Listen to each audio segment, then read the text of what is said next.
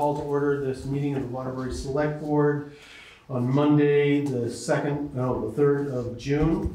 The first item on the agenda is to approve the agenda. Do I have a motion? I move to approve the agenda as presented with the addition of approving a liquor license for Blackback for Music in the Alley after the 7:10 public event item. Second. Considering or approving? For the purposes of the agenda, putting Blackback liquor license Music in the Alley after 7:10 public. Do you accept the friendly amendment? Yep. Okay. Yep. All right. Any further discussion? Hearing none, all in favor say aye. Aye. Aye. Any opposed? Any abstentions? All right. I abstain. Hmm? I abstain because I'm on the Rotary board and they have the entertainment permit, so. Oh, okay. Well, you can still approve the agenda. I mean, that's just Yeah. Oh, right, because this is not the consent agenda. The agenda is I approve. as amended with one abstention. No, sort of unanimously. I'm jumping. Next is the consent agenda. Do I have a motion? I move to approve the consent agenda as written. Second? Moved and seconded. Any further discussion? Hearing none. All in favor say aye. Aye. Any opposed? Any abstentions? That I'll abstain because I'm on the board of the Rotary who's applying for the entertainment The permit. consent agenda passes with 4 yeas and 1 abstention. Okay, next we have the public session. Anyone wishing to address anything not on the warrant agenda, please come forward. I ask you to try to keep yourself to 3 minutes. Anything requiring more discussion, we'll be glad to put it on the agenda for an ensuing meeting.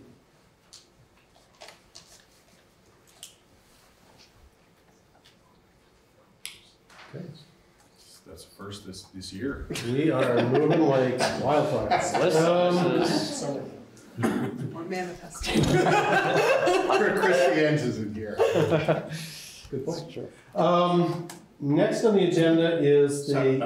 So do we want to raise the issue about the roundabout?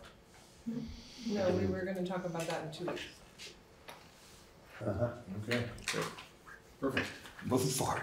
Yeah. The public will remain on tenterhooks about the concern about the roundabout. Okay, next on the agenda, we have a application The by... addition, Roger, the addition. Yep. My addition for Blackback Blackback. liquor license. Right. That's what I'm talking about. Yep. Oh, sorry. The liquor license application for Music in the Alley from a Blackback. They are asking for an event to be approved. I think it is 3 events. Yep. 3 events, yes, 3 events, June 21st, July 19th, and August 23rd. Do I have a motion? I move to approve the license to serve liquor outdoors for Blackback's 3 events on June 21st, July 19th, and August 23rd. Second.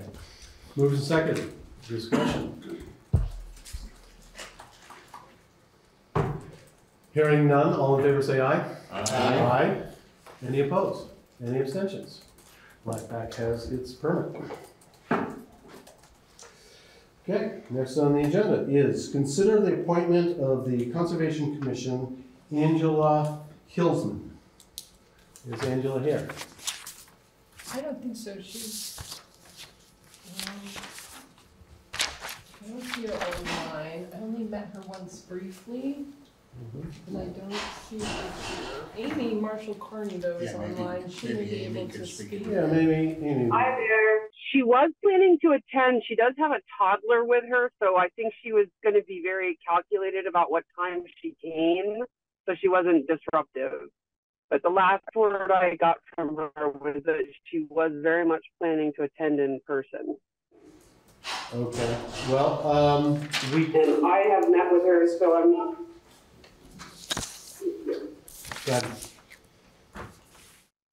You have met with her? I was just going to say that I have met with her. Yeah, and I very much support her participation. She has a very strong communications background, And I think that her affinity towards education and communication will really help round out the work that we've got planned going forward. And she has some background with Green Mountain Club and I believe the Vermont Land Trust as well. Here's somebody with a toddler. Ah, there she is. I wonder if that might be Angela Hilton. Yep. Hi, Angela, come forward. You're already up on the agenda. And you can come with your friend as well. My son. You just sit. You want to sit here? No. Okay. Hi. Can I sit here? All right. Yes. Absolutely. Well, thank you for applying. And you just received an endorsement from the chair of the Waterbury Conservation Commission.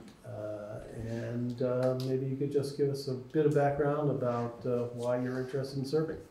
Yeah. Well, I've worked for conservation organizations, as I think y'all were just discussing.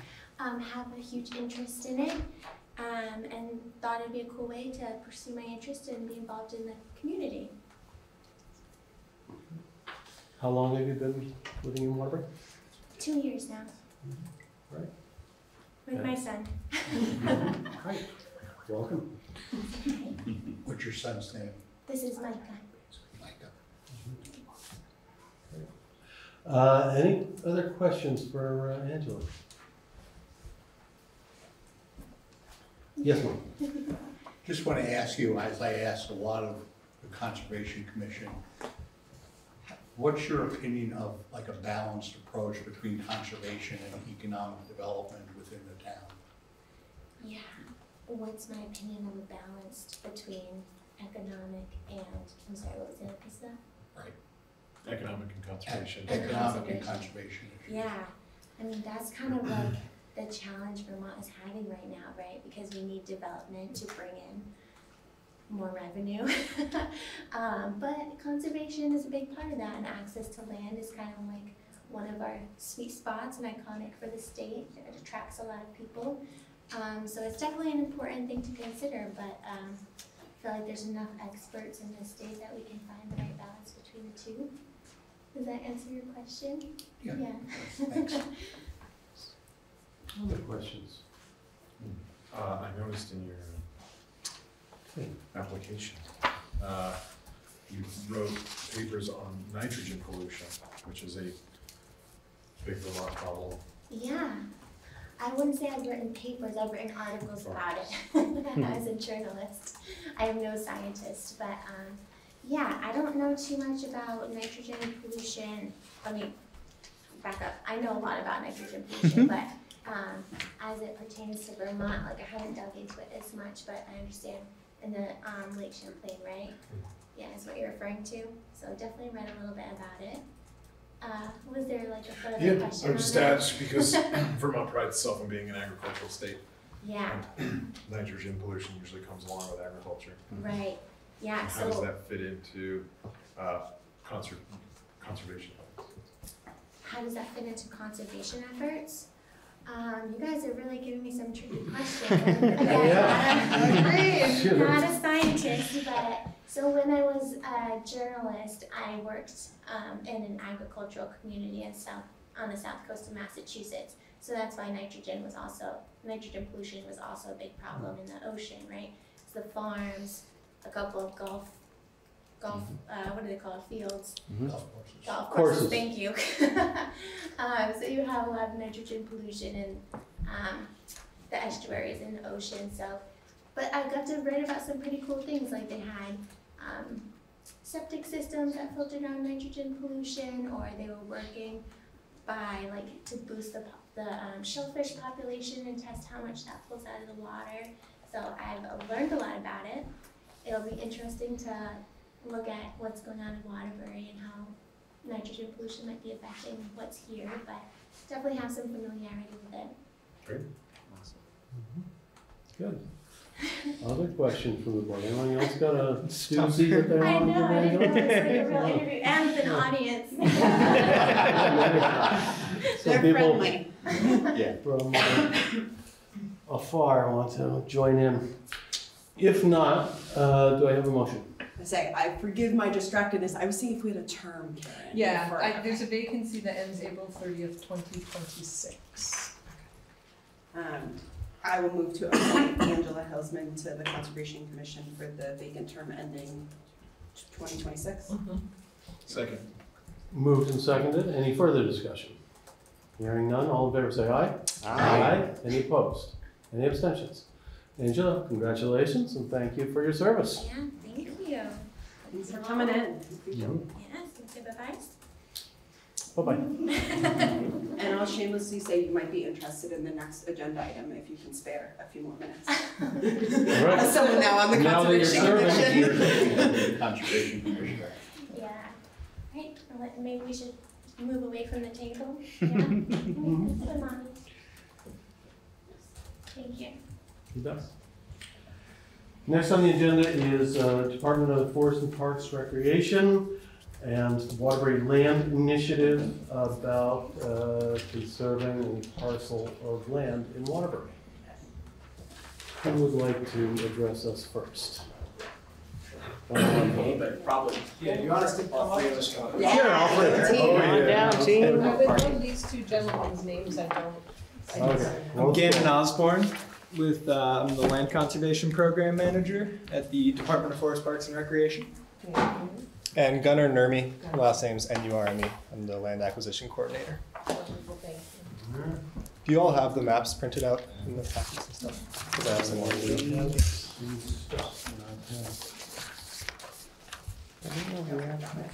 Maybe we do. Here you go.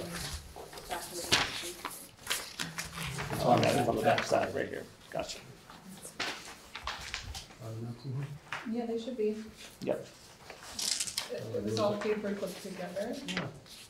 Right there? Oh, well done.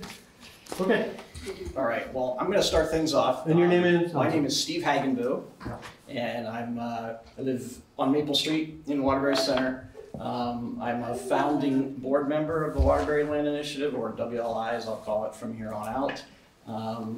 And really appreciate the opportunity to come here this evening to share with all of you kind of more broadly about the Waterbury Land Initiative and who we are, and then more specifically about a conservation project that we'll be looking for support from the municipality for here this evening. So the Waterbury Land Initiative is, we're kind of the essence of what I would call really a grassroots nonprofit volunteer organization.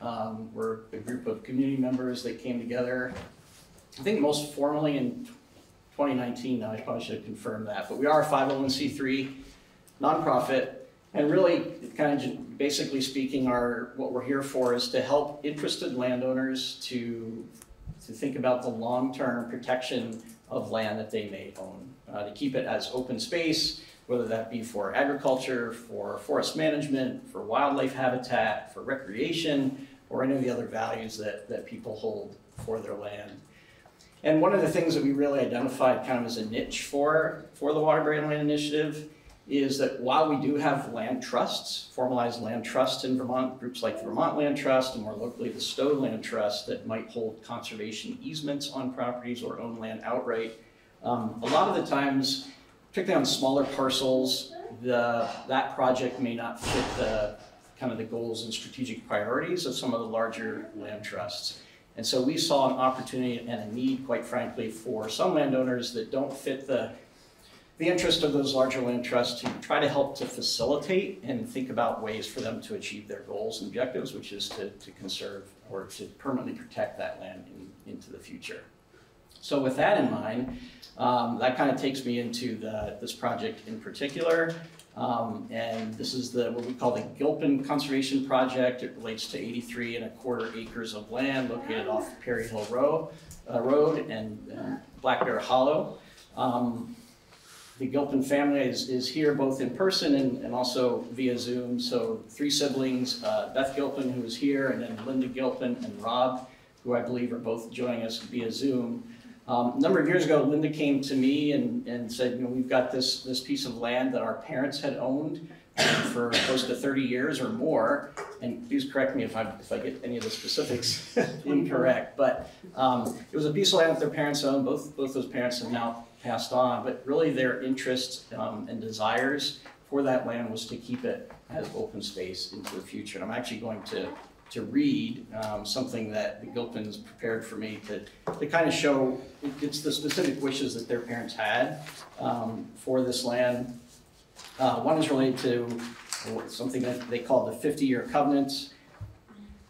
Speaking here, whereas there is a need to subject the property to certain covenants in order to conserve the natural environment, preserve and enhance the scenic beauty of the area.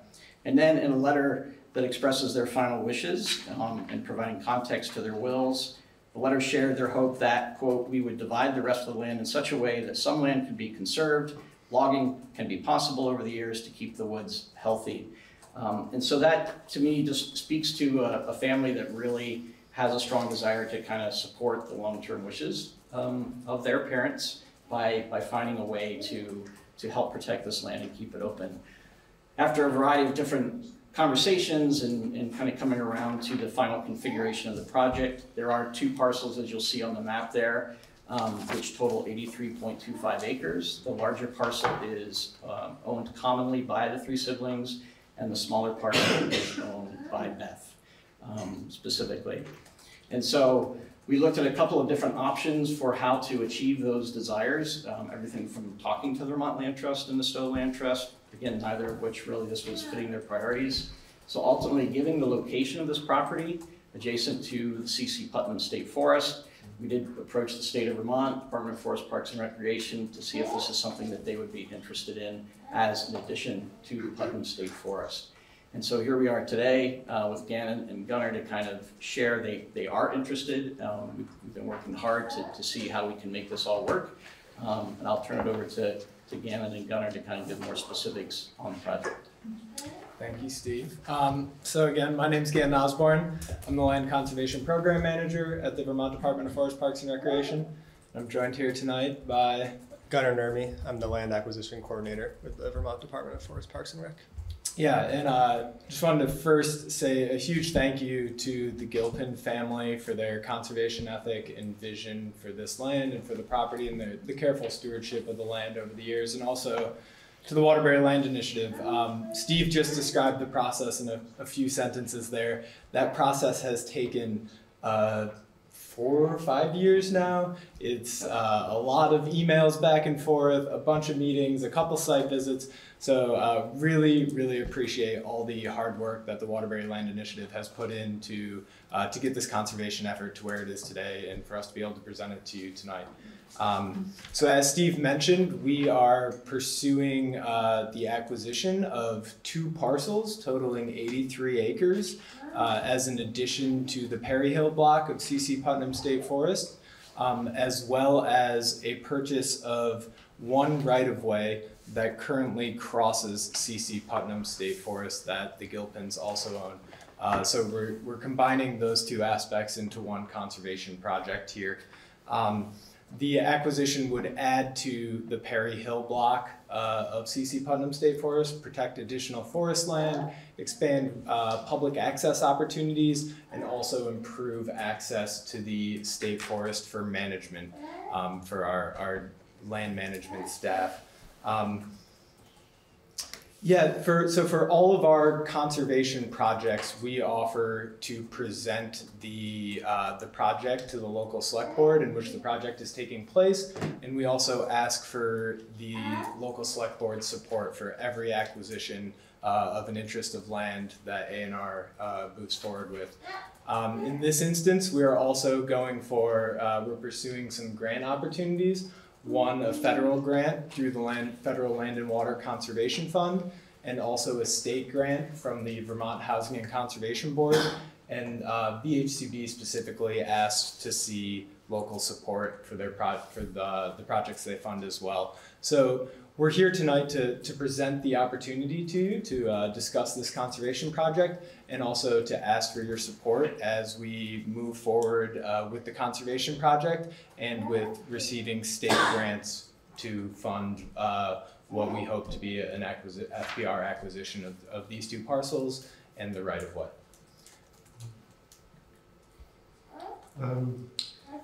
You mentioned interest in managing the forest. What are the particular uses that the state has in mind for that parcel?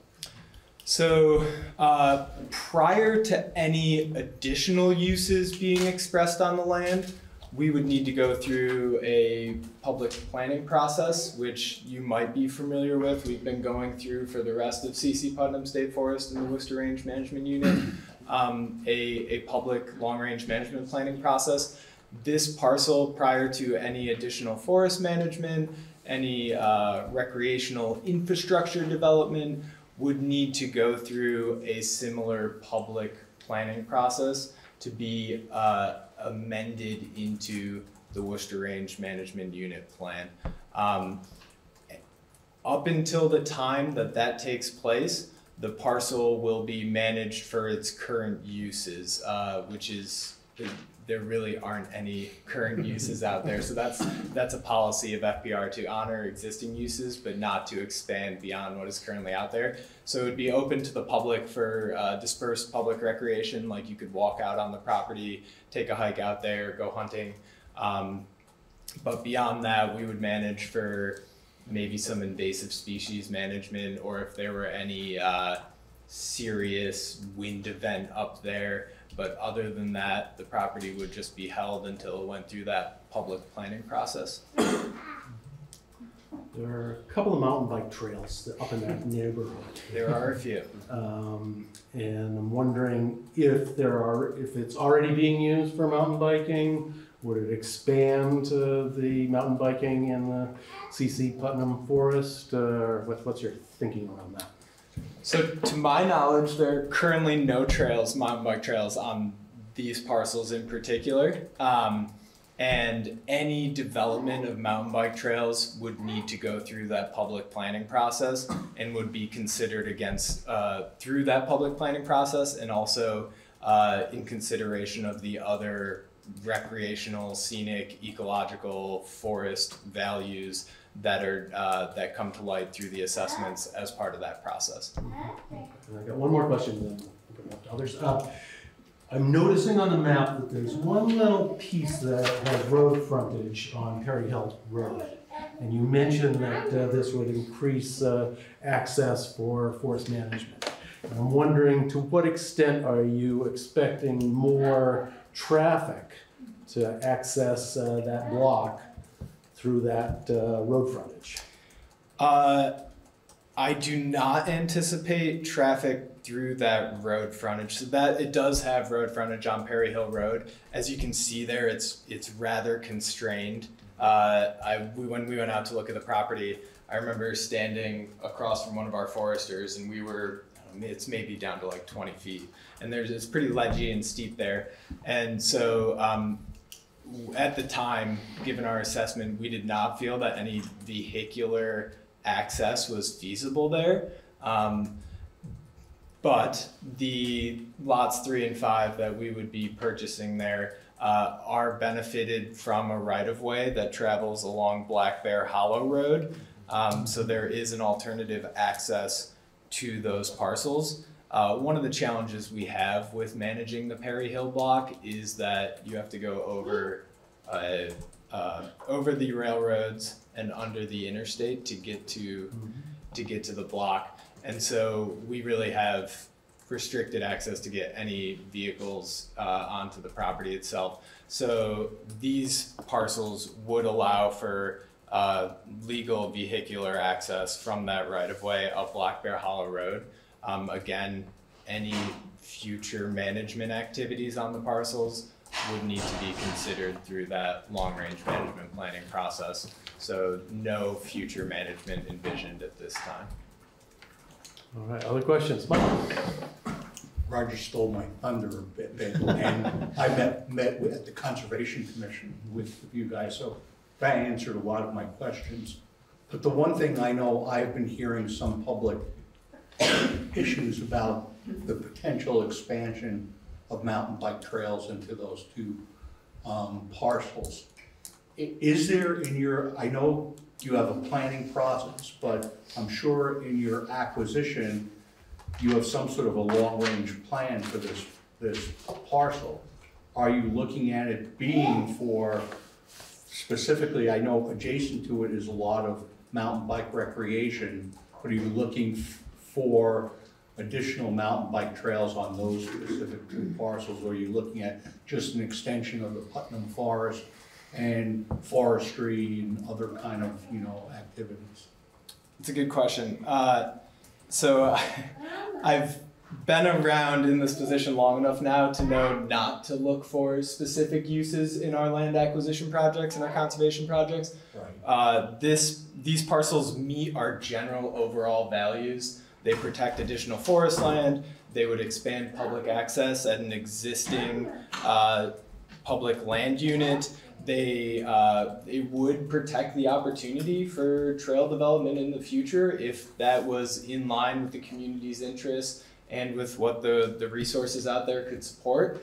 But at this time, until we go through that planning process, we really cannot say for certain whether there would ever be trails developed out here or not. And so I've learned not to say one way or the other. So you haven't purchased it with the express desire to do trails? No. Really, when we look at conservation opportunities, the first folks this goes to are our land management staff, a group of our district stewardship team. So a group of wildlife biologists, foresters, wetland specialists, recreation specialists, who take a look at all the broad values of the property. Forest health, recreational potential, scenic values. And if that meets the high level of A&R's conservation values, then we move forward from there. And that's what this meets. It meets those higher values, and we don't get into the details of management until that public process. King. Was the Department of Forests interested in these plots before you were approached? I am not aware of any conversations prior to this about pursuing this. I will say it does rank highly on Vermont Conservation Design, which is the conservation tool that we rely on as a state to prioritize and review conservation opportunities. It's considered the highest priority for conservation from a landscape scale. It has a highest priority forest block, part of a highest priority forest block. So it does rank highly on what we review the tool that we use to review our conservation opportunities. But we also have so many conservation opportunities going around the state that we often struggle to be proactive in our efforts. And that's an unfortunate reality of there being two of us for the entire state, but that's kind of how it works. So when Steve approached us with this opportunity, we ran it through that process, that review process, the Vermont Conservation Design tool, and came to the decision that yes, this is a conservation opportunity we'd be interested in. Other questions? I have a few. So within the town, there's a utility district which owns several hundred acres of a sweet road, mostly in Stowe, but it's a watershed protection area. It has many, many miles of mountain bike trails, none of which have been approved. And we have begun to struggle with it, and we have concerns over the drinking water supply. Similar stories, my understanding is the trails below this parcel were developed unpermitted. And over time, essentially, predates me, but essentially what I've been told is the state sort of acknowledged that these were here to stay.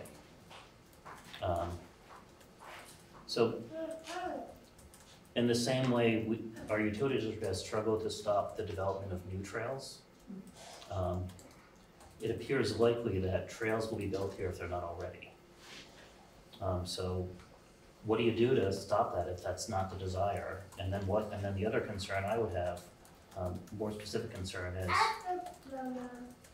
what if there are neighbors that don't want that, and they suddenly, it may not be on their property, but they're impacted. They're in a pretty rural area, and they suddenly they're impacted by the usage. I mean, I drove the River Road today twice in the middle of the day. Granted, it was a nice day, but there were 10, 15 cars there at 10 a.m. in the parking lot, and a similar number at 2 o'clock, and there's probably a lot more now. So my concern especially is, I feel like there should be a process to engage with the adjoining property owners. In the same way, if you were building a house in Waterbury, you notified the abutters who have their chance to give some public input to the Development Review Board. And I feel like that's one concern, because I think the town tends to wind up managing those challenges as time goes by. The other concern I have, which I think is really serious, is we're deeply struggling to maintain our gravel roads already, and so I feel like, from our perspective, I would really love to see a hard no on any sort of parking lot put in, because that's we spent 90 grand on mud season. You're talking about the Perry Hill? Off of Perry Hill. I feel like there's a parking lot on the bottom. Perry Hill is one of we're getting traffic counts this year, but I believe it's one of our heaviest traveled gravel roads.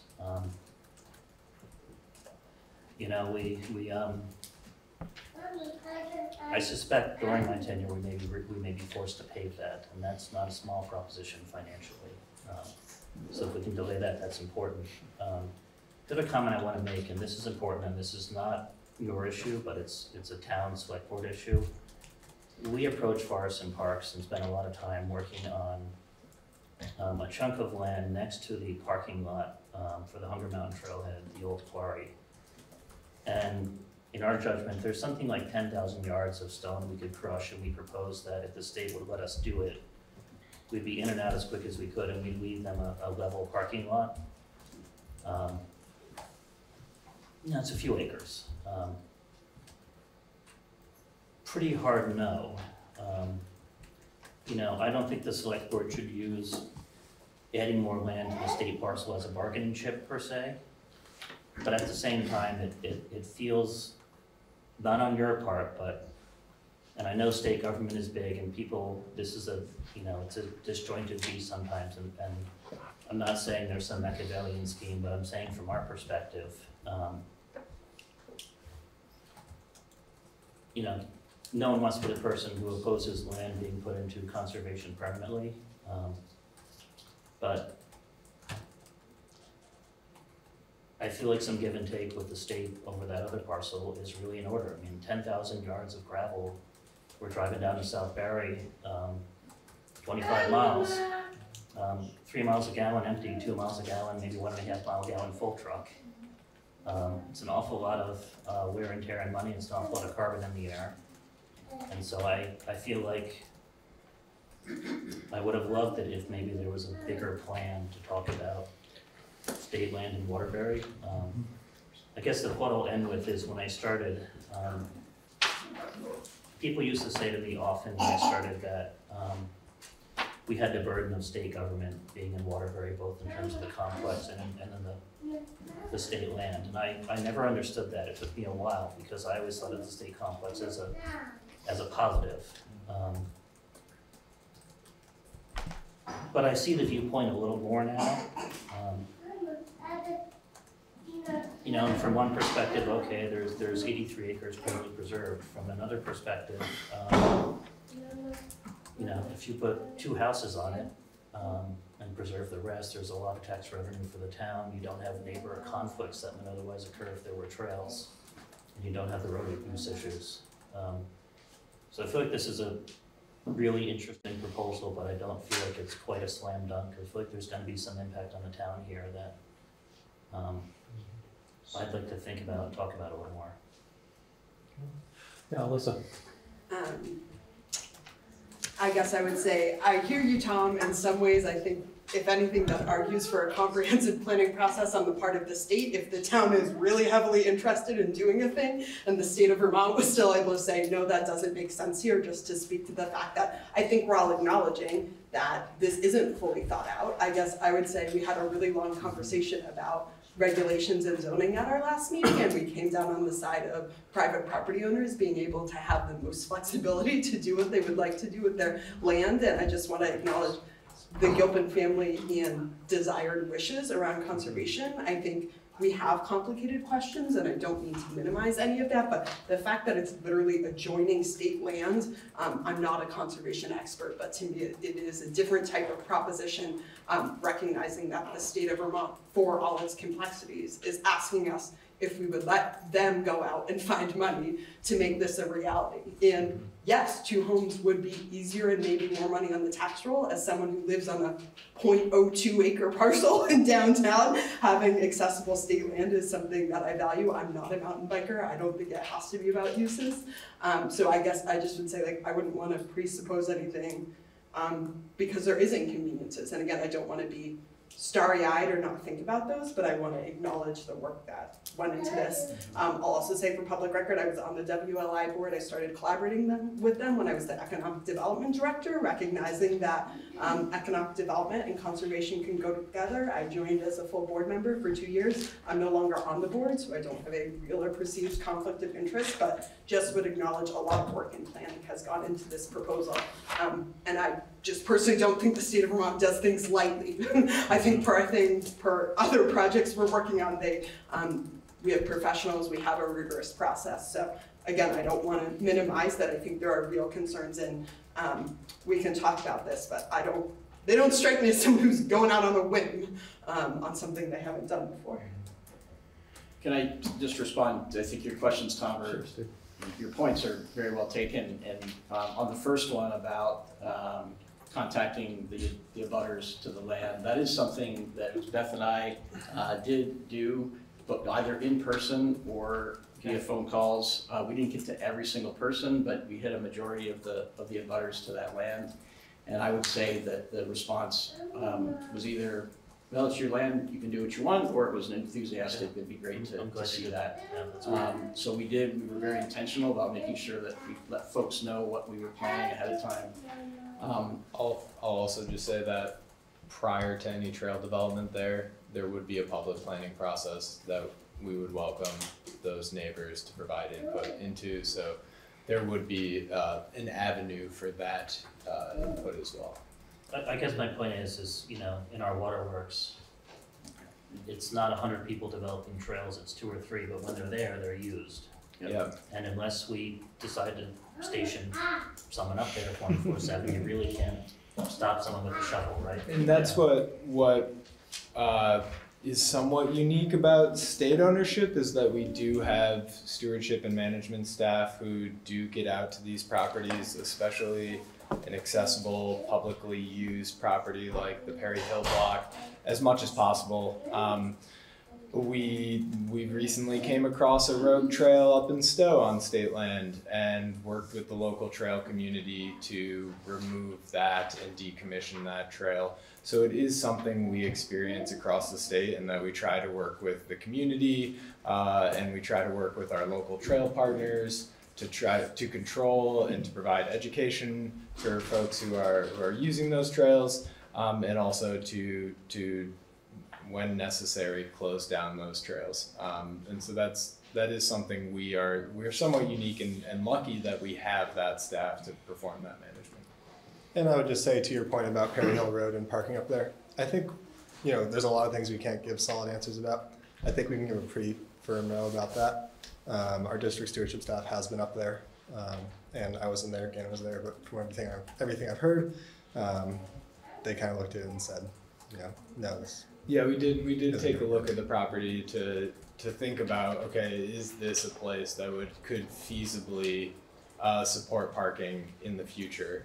And even from could we get a truck up there? Would we ever want to like put a forest road up there, or just a better access?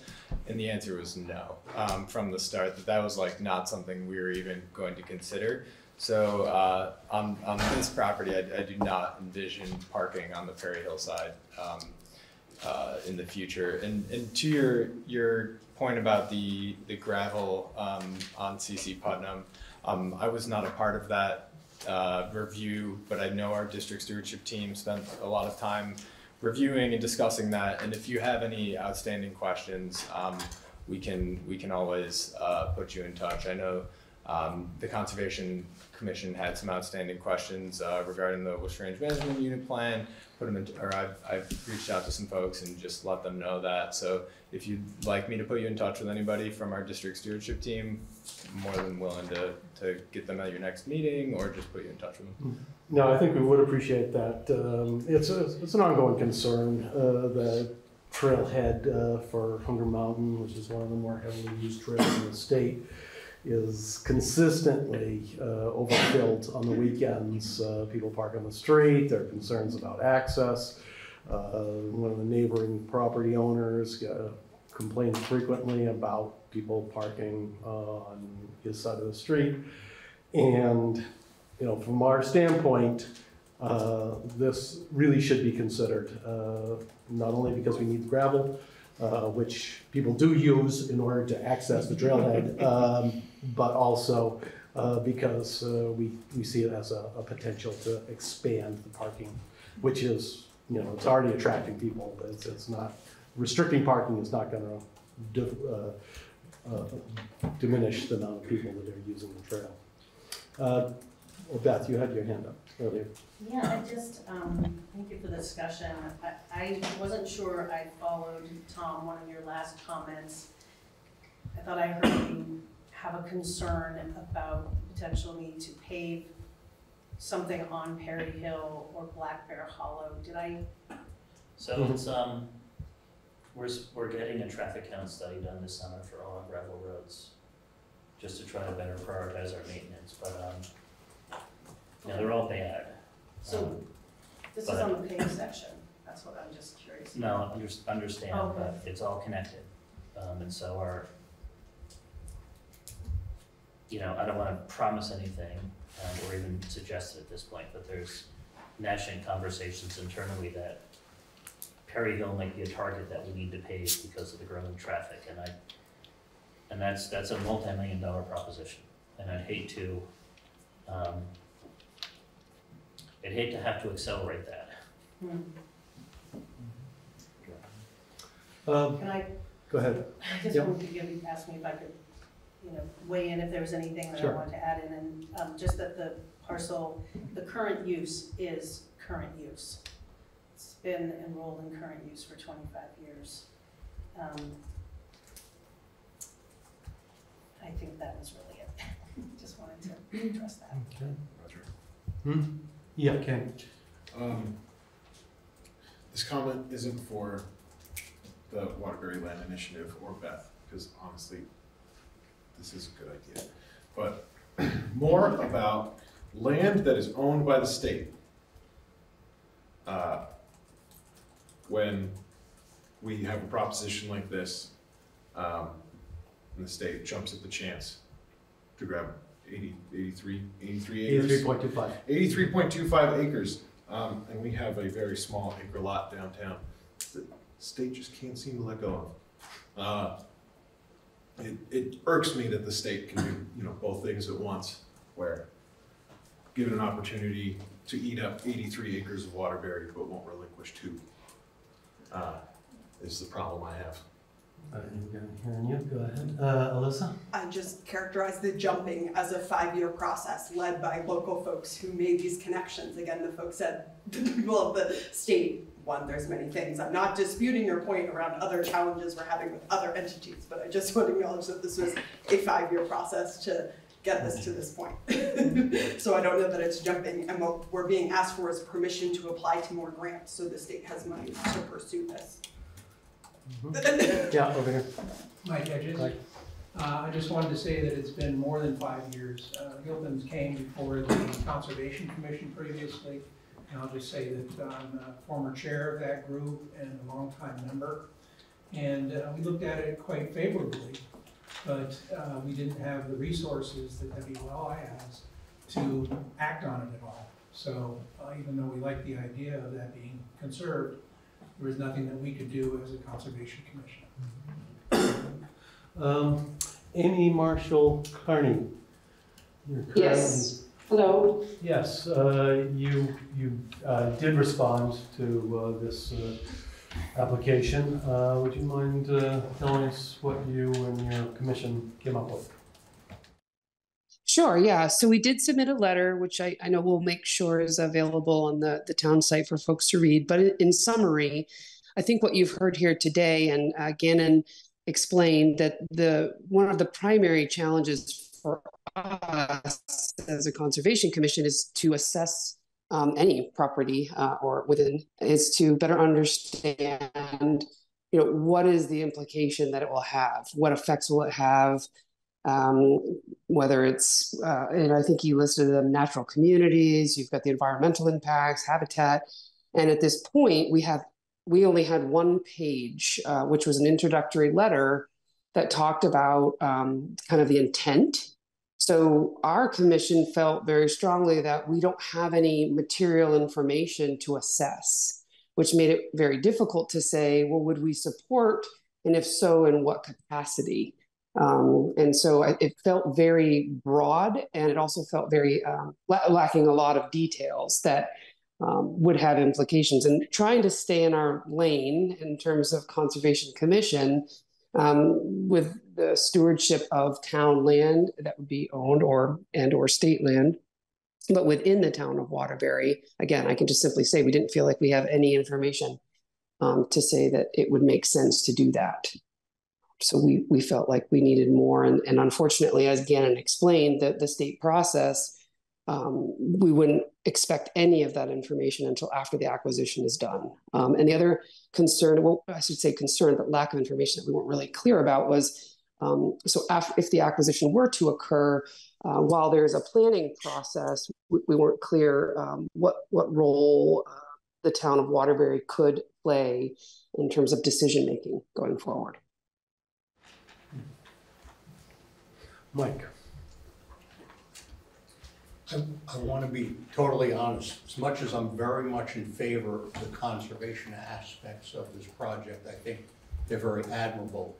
I think, as Tom said, there should be some sort of quid pro quo of, potentially the town getting gravel out of the Sweet Road, parking lots. I think that's really important to the town. I think, we have been stonewalled for a lot of years on that project. And again, where the state's asking for us to approve something, as much as I like the conservation aspects, but I think there should be some sort of, we have needs too. And I think Tom expressed as well. I had a long conversation with Tom about this project too. Long-term, some of it's been addressed in Niels Reinhardt's letter of the 21st. I guess I didn't see it when I attended the original meeting, which answered some of my question. I am a little bit concerned of the creep of purchase of public lands in this municipality. We have, if I'm not mistaken, the most state-owned lands in the state of Vermont in this municipality. I know we get pilot program money, but as we all know, that pilot program does not really compensate us for the true costs to run the municipality. They're showing that on the two parcels, you're looking at roughly, $2,700 of pilot income that would come in. That's significantly probably less than if those properties were in private ownership. It's actually equivalent to what you receive right now from the private landowners. Right. The current pilot payments, was revised, the pilot statute was revised in 2015.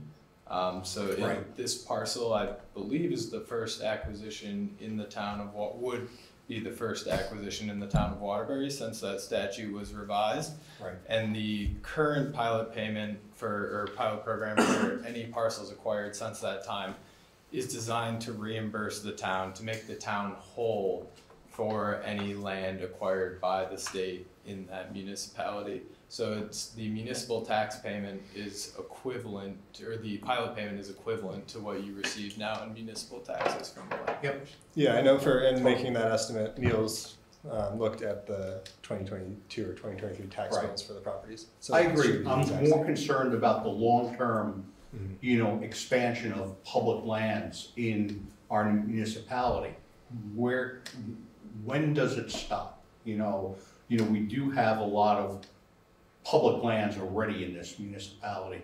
I know this is, yes, I'm very sensitive as being a former chair to the Conservation Commission. I see the conservation aspects of those parcels as being good, but again, as a select person, I have the responsibility to protect the taxpayers of the municipality. And one, that, you know, the Hunger Mountain access, where we could get gravel, you know, if that was part of the agreement, I think a lot of us would be a lot more, you know, favorable. I know you probably can't commit to that, you know, but we may, you know, as a matter of fact, if there is gonna be any kind of a thing, I will make an amendment to have that being a contingency of the select board approval. Yeah, I guess I would. Go ahead and answer, and then I'll recognize MK. I think on a lot of, we take a broader view of the values of public lands and state lands. We think a lot about the ecosystem services that lands provide, the scenic value, the things that make Waterbury beautiful when you step outside and you look around at the hills that are all protected and that are state land. So, and also the economic values of state land. You're mentioning some public recreation pressures, but that is, it is a desirable place to come and to recreate because you have beautiful state lands to enjoy. And those people come downtown after climbing up Mount Hunger. So I think there are a lot of values that having state land in your town also offers, and I know there are some challenges that come with that. I definitely recognize that, but I think you also need to consider those benefits also. Thank you. MK. I was just gonna say what Gannon said, in that having the place that Waterbury is, I mean, economically, people come here because we are who we are, and having land conservation, it's part of what we do. And there was a second point, and I can't remember what it was, so. Senior moment. It'll come back. It'll come back. All right. Any other comments on this? Yeah. One comment. You know, we've got a family that would like to conserve their land in memory of their parents' values, and now we're linking it to outstanding problems between the town of Waterbury and the state of Vermont. I'm not sure that linkage is really the right thing to do. I think this should be considered on its merits. Is it a good conservation process? Can the town just provide a letter that says, yes, we agree, or we don't agree unless the state does this stuff for us? I mean, it's a property rights question, I think. Mm-hmm. I remember my second point. Yeah. Does this part of state government have any say in the gravel? I mean, are we talking to a completely different department? No, this Or is it's the same? Same department. Department, okay. Different individuals. Yeah. I'll just say Yeah. one last thing. I appreciate that last comment about this is the family's wishes, and I, you know, as an environmental science major in college, this on its face was a very smart, easy decision for me, and I do really appreciate also the fact that, you know, what are next steps. You know, the public forum and getting public input makes a whole bunch of sense to me, and talking directly to, you know, landowners, abutting landowners makes a whole bunch of sense to me. My one question to you guys is, you know, what is the time frame if you know, get a letter of support for us? What are next steps for you? And yeah, thank you. So as I mentioned earlier, we are putting together funding applications now. So we are putting in a funding application to the Federal Land and Water Conservation Fund and to the Vermont Housing and Conservation Board. If successful here tonight, and then we would move forward with those applications, and if successful with those applications, we'd likely have funding in hand end of summer, early fall. If we were successful, we'd be talking, we usually ask for 1 year from time of funding to closing. That gives us enough time to perform our pre-acquisition due diligence, survey work, title work, phase 1 environmental site assessment, and prepared documents for closing. So we would be looking at if this is something you all support and if we are successful with those funding requests, 1 year roughly from this summer, so June 2025. Great, thank you. Okay. Beth? Just a quick question, Shannon, is there, in terms of the timeframes, are there application deadlines that their potential support? Yeah, so we put in an application to the Vermont Housing Conservation Board. Their board will be reviewing that request at their June board meeting on the 21st, I believe. And VHCB has made it a requirement of their funding, if they were to fund the project, that we have town support. It's also something FPR, as I said, we ask for town support for all of our acquisitions. If the municipality does not support that acquisition, we don't move forward with it. So that's, so that is the timing around the VHCB request. The LWCF request has rolling applications. So we have 4 opportunities throughout the year to tap into those funds. I believe there's another one coming up mid-July that we would probably be looking to put in our materials into. Can I make one last comment? You need to move on, I know. It's only time. And again, I appreciate all the questions and the comments, and particularly sensitive to the one around, additional tax revenue through potentially having house sites on one or both of these parcels. Recording in progress. Thank you. And I guess I would say to that, I think Waterbury is looking ahead to doing a really good job of thinking about how that housing development is best situated on the land, kind of more concentrated density in the downtown areas. To me, this project actually supports the town plan, the current town plan. It recognizes through Act 179 the highest priority interior forest blocks, and not fragmenting those blocks and kind of protecting them and supporting efforts to maintain them. And this property does fall within one of those highest priority interior forest blocks. So to that end, it does support the municipal plan that the town has towards that end. And specifically, just pulling out one of the objectives from the natural resources section is to support efforts of private landowners and local, regional, and statewide conservation organizations to protect open space in Waterbury through voluntary programs. So I just want to recognize both the need for more revenue from taxes, but also the need to protect our large forest blocks that we have. Mm-hmm. Okay.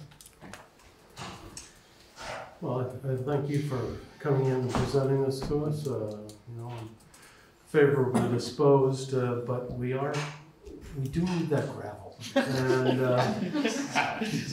and people do come here and make our downtown a vibrant place and enjoy everything that the library has to offer. But we do need to maintain those gravel roads for them to access it. So if you could manage to get us well, like Gannon said, Gannon and I are not in charge of the gravel, but we can get you in touch with Yeah, we can.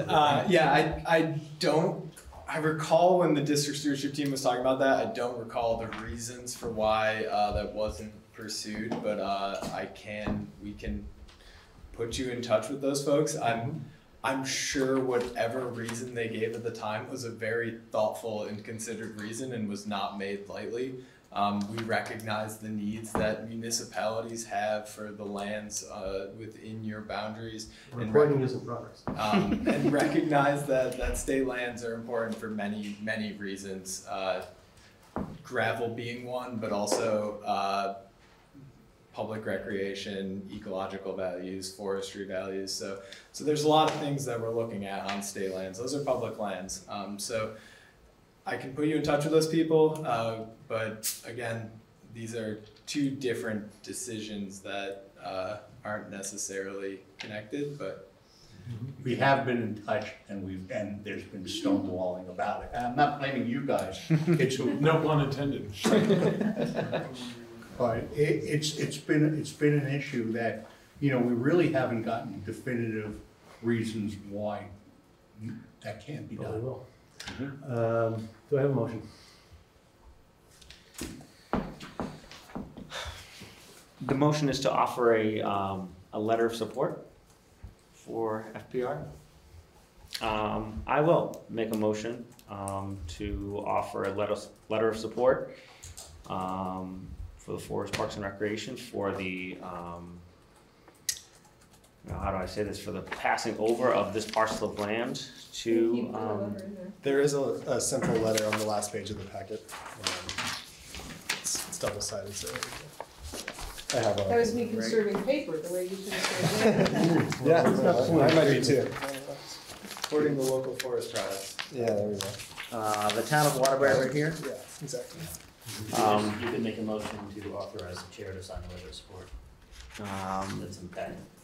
I make a motion to offer the chair to sign the letter of support that is in our packet.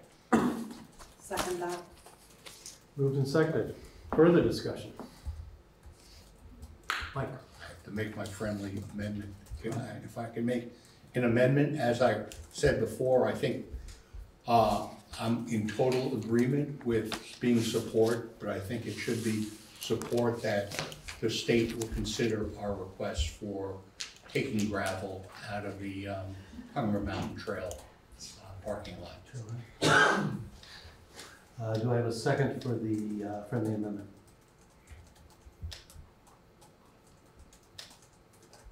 No second for the friendly amendment?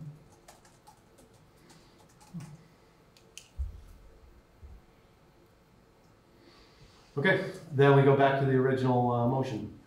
Any further discussion? Hearing none, all in favor say aye. Aye. Any opposed? Any abstentions? Okay, the motion passes. We'll get you a letter of support. Thank you. Look forward to our meeting with folks about the gravel. I was saying, because conditioning a letter is a messy thing I don't want to do. I think we've made our points. I'll put people in that. Thank you. If you have any additional questions, feel free to reach out. Thank you for all the It's not personal. Oh, no, any opportunity to. Not shy. Just saying. I get that. Thank you. Have a great Hey, I brought you. Thank you. Thank you for your support. Okay, well, that's fine. Next on the agenda is the hazard mitigation plan. Nobody wanted to stay for that? They don't know where the fun stuff begins. We have here a hazard mitigation plan. Oh, yeah. 20 pages worth. I too lost one. It's a thick one. Oh, here it is. Well, I can try to just go online and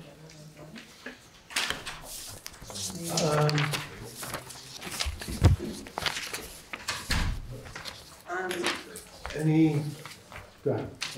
As a technicality, do we need a motion to open a public hearing or continue a public hearing regarding this plan? Yes, Okay, so I move to open or reopen? open. I move to open a hearing regarding the Waterbury's 2024 local hazard mitigation plan draft as presented in the Selectboard materials for the meeting. Second. Moved and seconded. Any further discussion? Hearing none, all in favor say aye. Aye. Any opposed? Any abstentions? All right, the public hearing has now begun.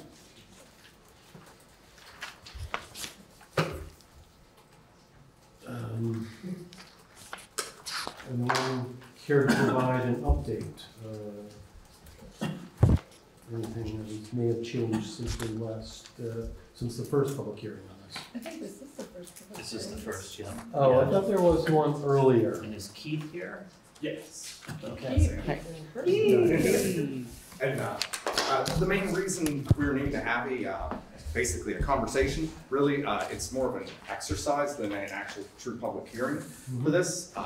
FEMA has changed basically the way mitigation actions have to be reviewed by communities. This was as of 2023, the latest updates. They I created a little bit of slide deck, but I can kind of talk through real quick. Is this your slide deck? No, that's just the draft. Here, Join the Zoom meeting. let's see.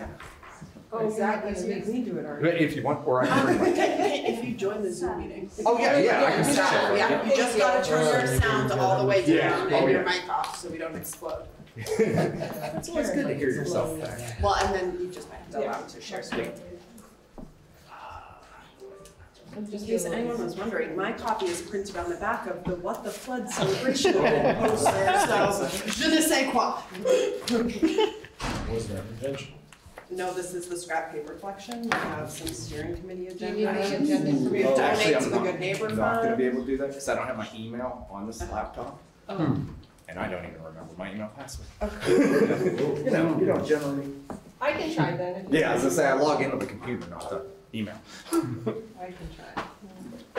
You know, it's the modern age of having to avoid getting hacked.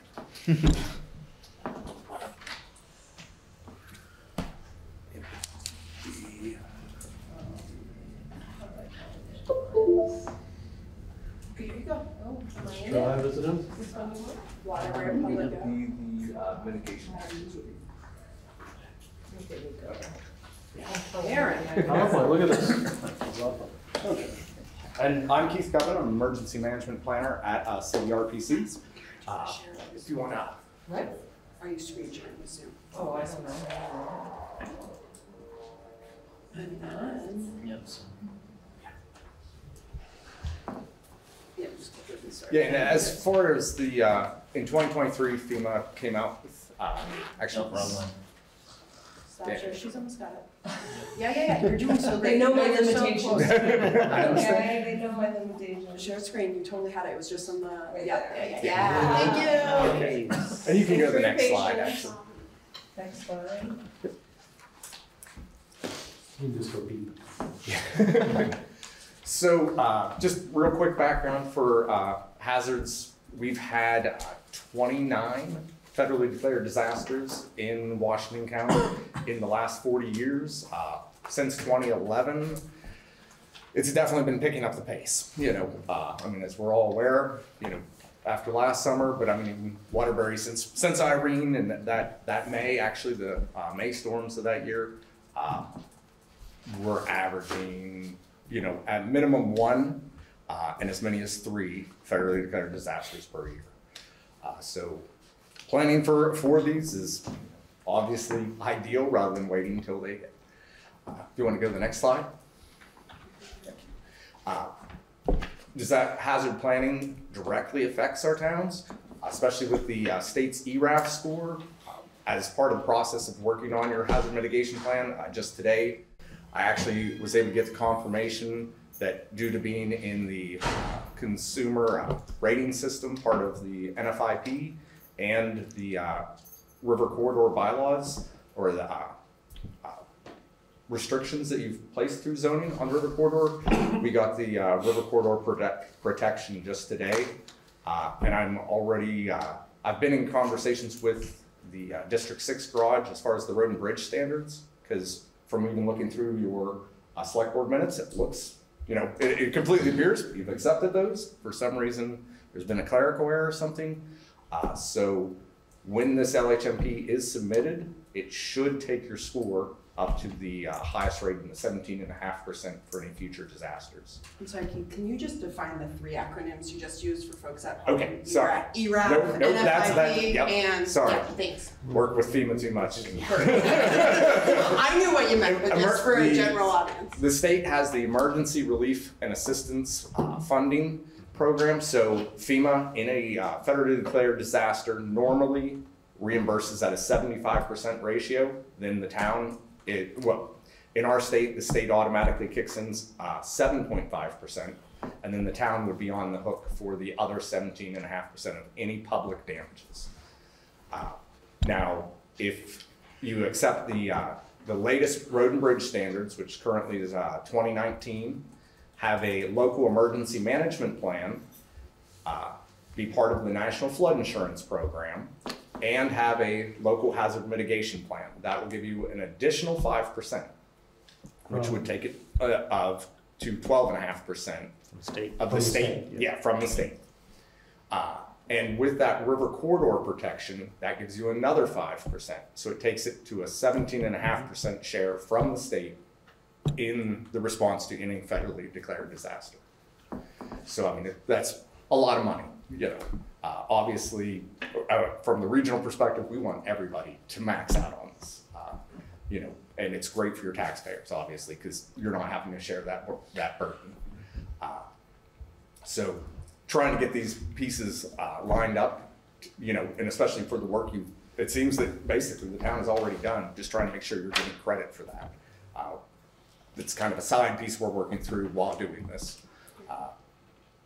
Yeah, that's actually, I have to contact District 6 again just because it's been a while. It's been about 3 weeks. Haven't heard a response back. They said they were going to look into it. Just need to remind them. Look into what? Whether, because from looking through your select board minutes, Yeah. it looked like you definitely accepted those. Just making sure they have their copy. And if there is a piece of paperwork where you need to get submitted, just making sure that happens. You know, making sure all the T's are crossed and I's dotted. Okay, so next slide, please. So yeah, as I was talking about 2023, FEMA updated some of their requirements. They definitely wanted to address climate change more.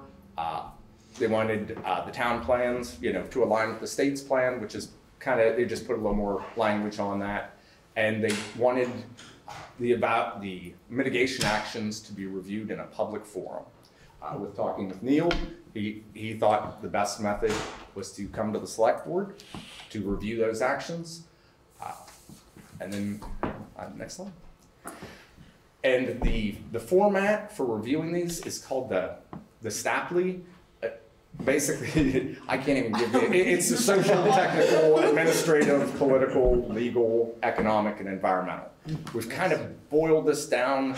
To be honest, I found another town that had used a slightly easier framework than that one, because the template version that FEMA has is very complicated. It's like everything they do. But that's it. The mitigation actions I'd shared, and I hope you all received a copy. That is in the framework that we're using for this. But it's basically the same as theirs. It's just a little easier to comprehend. It's just more of a straight answer instead of theirs actually has multiple steps for each one. And then if we go to I think it's the last slide of this one. And if anyone that is either in the room or is out there, if you haven't seen one of these posters, I'll make sure we share it around as well. The QR code goes to the survey that is also, all the results will be in the hazard mitigation plan. We put them in the end as part of one of the steps of the public outreach. So if anyone hasn't completed the survey, please do. And the comments we put that right in it too. So if somebody feels like leaving a comment, you know, as long as it's appropriate.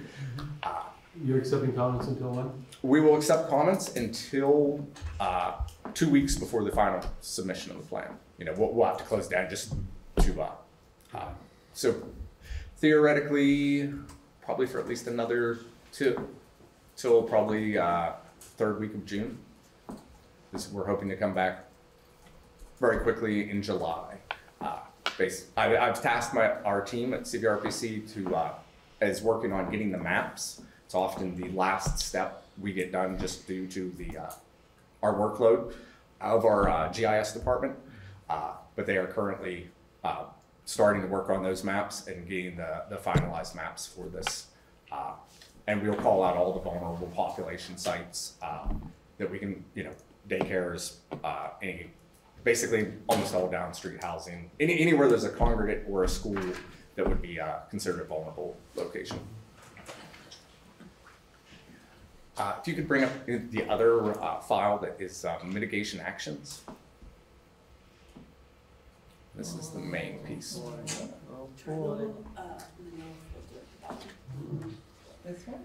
Yeah. Yeah, there you go. Which one am I after now, the bottom? It'd be the top one, draft table 5.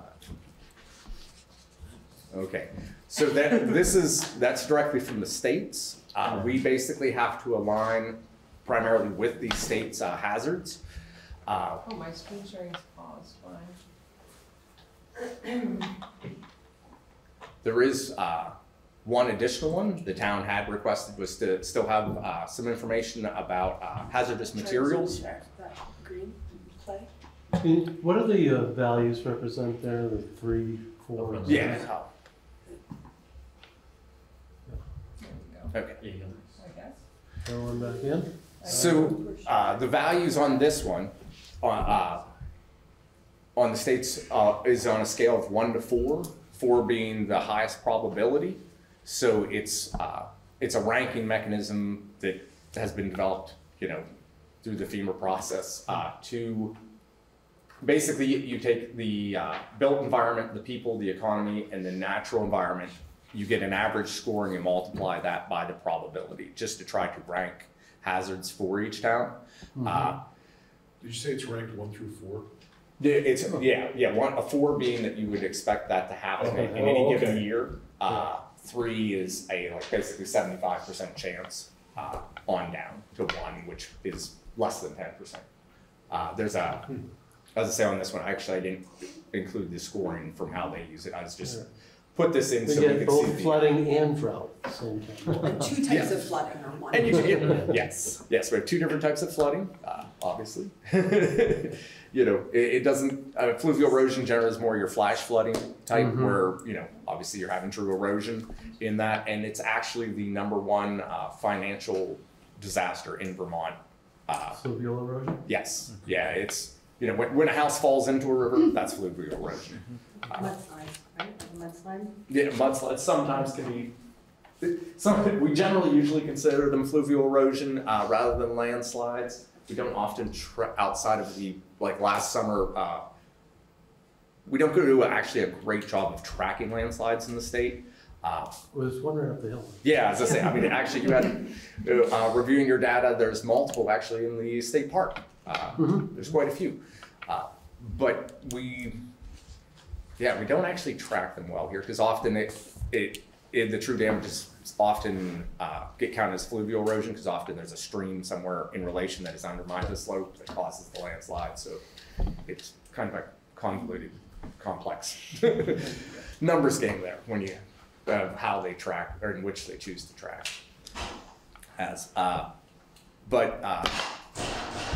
Looking through that one, the main ones.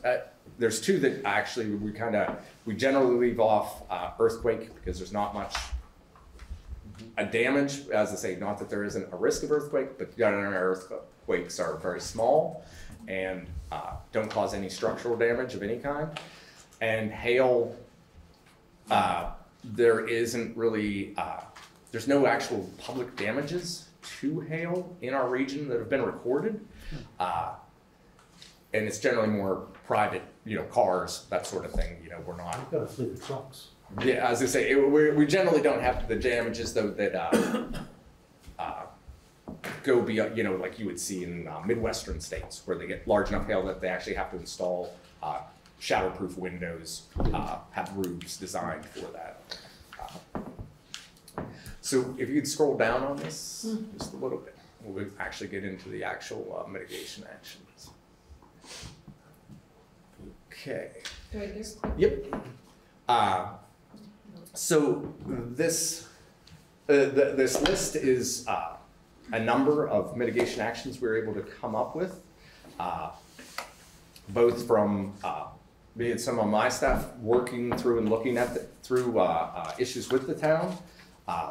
And basically, the whole point of coming to you is to decide, you know, because this is your town's plan, is what actions do you want to pursue? What, you know, and what do you want to prioritize as far as those actions? You know, some of these are already in process, though anything that's highlighted is basically an activity your town already does, but it also does help mitigate and help track damages and things like that, like updating the road erosion and culvert inventory. Every 5 years, as far as the municipal roads general permit, you already have to do that work. In the culvert inventory, the Regional Planning Commission, ideally, we would like to do it every 5 years. We're realistically on more of about a 7-year cycle, you know, just due to staffing issues through COVID definitely fell behind on those, and just actually even having trouble some years getting enough planning techs to come in for the summer to complete those inventories. But there's a couple others through it, like as far as the municipal roads general permit, the armoring of the ditches. That's a process you're already doing, but it's a piece, if you want to include it in your mitigation actions, you can get credit for things you're already doing. It doesn't have to be, ideally, you're also going to think of how to expand programs. There's 2 culverts that we completely, that we definitely called out specific ones on here that were taken from the state's Transportation Resiliency Planning Tool. So they're undersized, and they technically fall to where they're a critical piece. So it's on a road generally that if that culvert failed, you would then have trouble getting access to the homes past it. One is on Sweet Road, and the other one, I forget the name of the road, but it's up past the hotel on the other side of the interstate. Yeah, that's it. Didn't we just do that, or is that pending? There's a big culvert on by Misty Hollow there. I'm not sure offhand. Okay. Yeah, that's and that's if it's something that we called out and we just weren't able to verify with the town staff, we can definitely change that, and and if there's any that we missed that somebody feels needs put in, and the LHMP is it's a document that at any time you can add a mitigation action to it. So if there's something that down the road the town decides, we'd really like to pursue FEMA funding for, say, a culvert or anything. It doesn't matter what it is, as long as especially if that's the funding source you're going for. All it takes is you, the select board, having a meeting, vote on it, add it to the LHMP, and that does help increase the scoring when at their end, if it's a competitive scored grant application, it will increase that scoring of saying, it's a listed mitigation action from our LHMP. Cool. Yes. Just when you say categories, you mean like we need one action under local plans and regulations, one under structure and infrastructure. Am I reading that, or one under each type of disaster? One under each type of disaster. Okay, which could be from any of the above. Yes, and some of those actions could possibly cover more than one, because often your pieces, especially doing with critical infrastructure, and especially thinking about power outages. If it's handling power outages, which generally covers like wind, that can cover wind, snow, because your power outages realistically can come from multiple different things. And a lot of these can cover, multiple pieces. So that piece actually isn't that hard to make sure you have the entire, one action for each piece. Right. It's more making sure you're thinking about what are the things you want to prevent, or try to mitigate in your town. I know with helping Tom, it's listed. We haven't got a final answer yet on the brick application. We had, and that was coming to mind actually. Yeah, we had applied, yes, for a building resilient infrastructures and communities grant to do a stormwater master plan study to develop multiple projects, hopefully, from that throughout the town. And that figures into this? Or? Yes. Yeah, before by the time FEMA's reviewing the BRIC applications, that would require having the LHMP in for them to then be able to give the funding to them. Anything else we need to go? Nope. As I say, you all have a copy if you want to just kind of scroll through it. So I guess Are these notes in this document that I posted online? They are. Yeah. Oh, okay. I just wanted to double check it was. Yeah, no, I appreciate that. Trying to get the page number with the highlights. Keith, what's the timeline for finalizing the process? I would like to have this completed very early next month. Like I said, I have our mapping people Starts in 25. working on this. So basically, we get this piece done, it'll take me about 2 weeks to wrap up the entire plan, put in any edits, load in the survey, and and we'll have to finish up with the previous mitigation actions. So part of the LHMP is to, any mitigation action you have in it, they want to know, did you complete that? Did you, and it's fine even if you say, the town chose not to pursue that action, or, conditions have changed, whatever the reasoning. You just have to basically make a statement on it. Finish that piece up. That'll take the plan up without the maps, 50 to 60, about 60 pages, because it takes multiple pages to put all that stuff in. Yeah, and then I would like to be back here. I don't know when your first select board meeting in July is, but First Monday in July? July 1st? First, yeah, see? I don't know if I can make that. I'm on vacation. Then you shouldn't. So it'll be July 15th? Yeah, that would work great. I would love to have that. So then I can move on to the next town. Okay, and that's at the point at which we would move to adopt the Yes. LHMP. That's all right. Excuse me, Keith, can I Questions? save this PowerPoint you gave me so I can put it in my minute? Yes, you may. Now, is there a lot of, because I know we have approved our local emergency management plan. Yes. Your mitigation plan. Yeah, your emergency management plan. Right. On that, Tom sent me the plan. As I say, I don't know if I hadn't got the adoption page yet. Okay. So that's the That's, one. okay, that's the missing link. Yeah. Okay. Yep, and I already looked it over. That's all good. I just need that adoption page because if I send it to VM, they'll just kick it right back to me without it, Okay. I thought I'd sent that, but if not, I'll send it tomorrow. Yeah, that's it. That's what I thought when you said that. I said, Yep. well, I thought that's like a. No, and that's what I figured. I'd just see Tom after the meeting. Okay. Does anybody have any questions? Not for you, but mostly for Tom or Neil or staff, is in terms of next steps for the select board, are we all sending our top favorite, most exciting mitigation measures to you by July 1 so that they can get to Keith in time, or something similar? I don't know what timeline works. I'm willing to compile it. If you can't tell, I love planning, but how are we getting all of the select board input into one place to have a list of what we think the top ones are, obviously recognizing there's a survey and other ways for folks to contribute. Well, we do have another meeting later in June. Oh, we'll So put that up the would be an June. exciting opportunity, wouldn't it? Wow. Okay. Awesome. Yeah, that's about all I really have. And like I said, it's quick, easy. I mean, it's more of an exercise.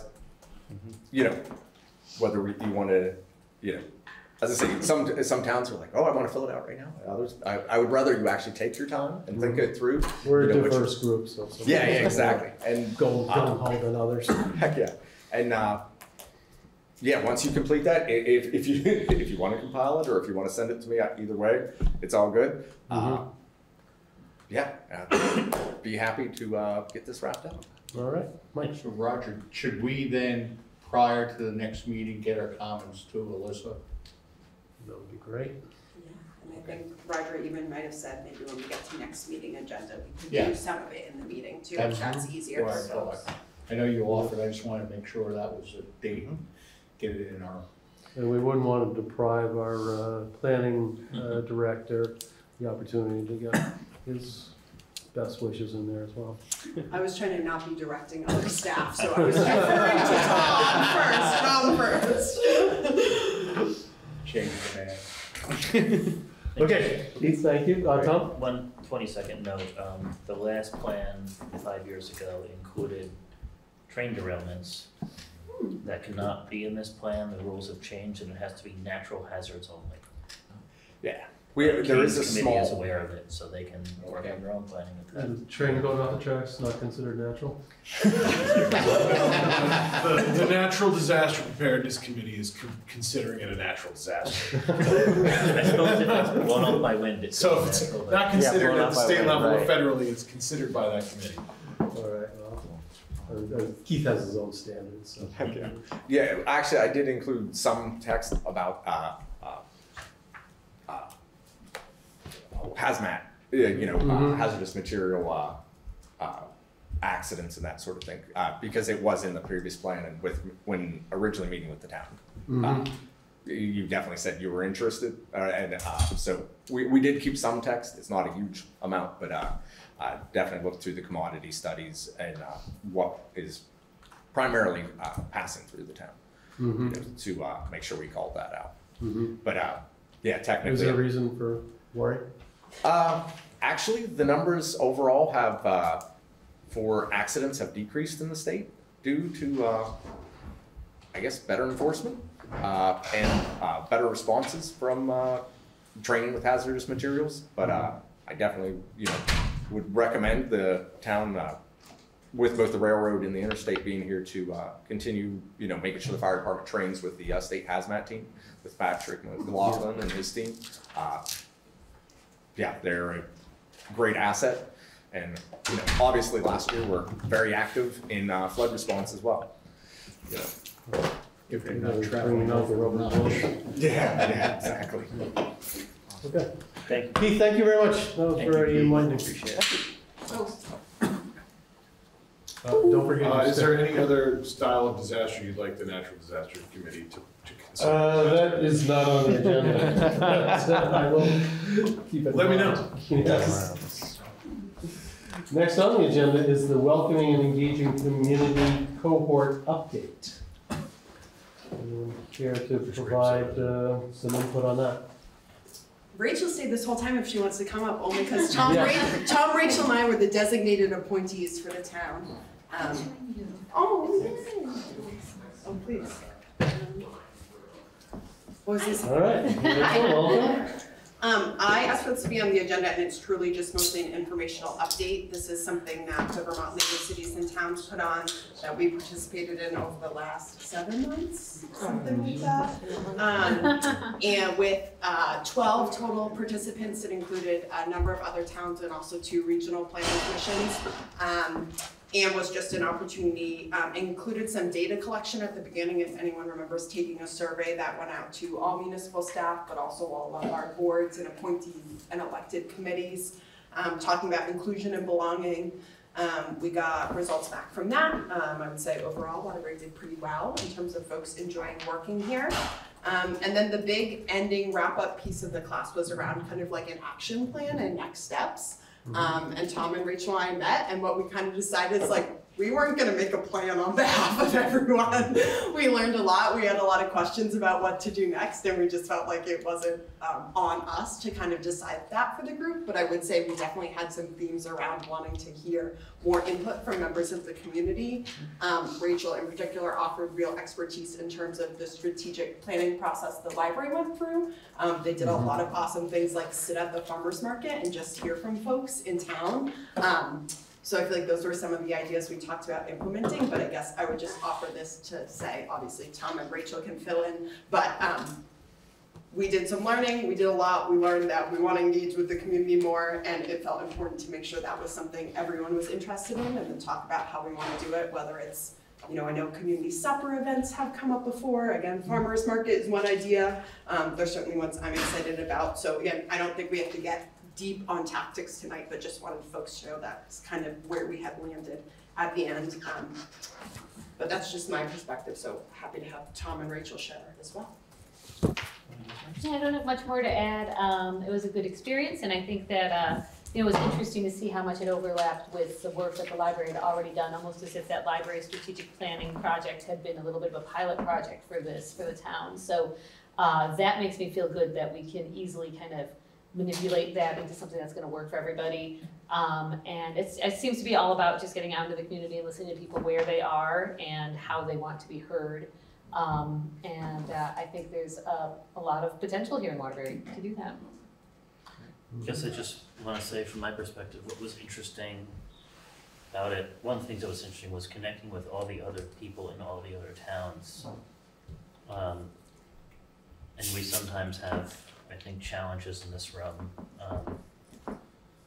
or perceived challenges, things like civility You know, there's difficult issues you sometimes tackle, and people get a little bit emotional sometimes, but I feel like after talking to other towns, we're in a pretty good position. Hearing, you know, I don't want to name them, but it seems like everyone in the room had their share of really bad stories that I certainly haven't seen that behavior here, which is a great thing, but it feels like in some towns there's this culture of kind of attacking the boards. At meetings at every given opportunity, it's nice that, nice that we're not in that position. You know, pretty extreme distrust out there in some cases.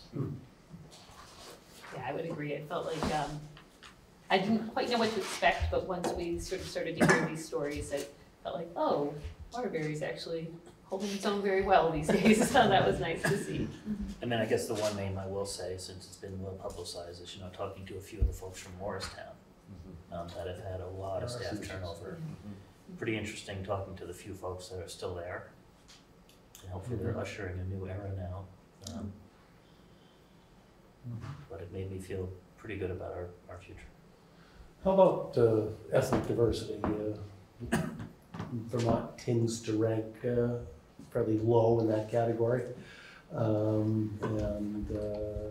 I know that there's a concern about how welcoming we are to ethnic and other minority groups. Did that get addressed at all during this process?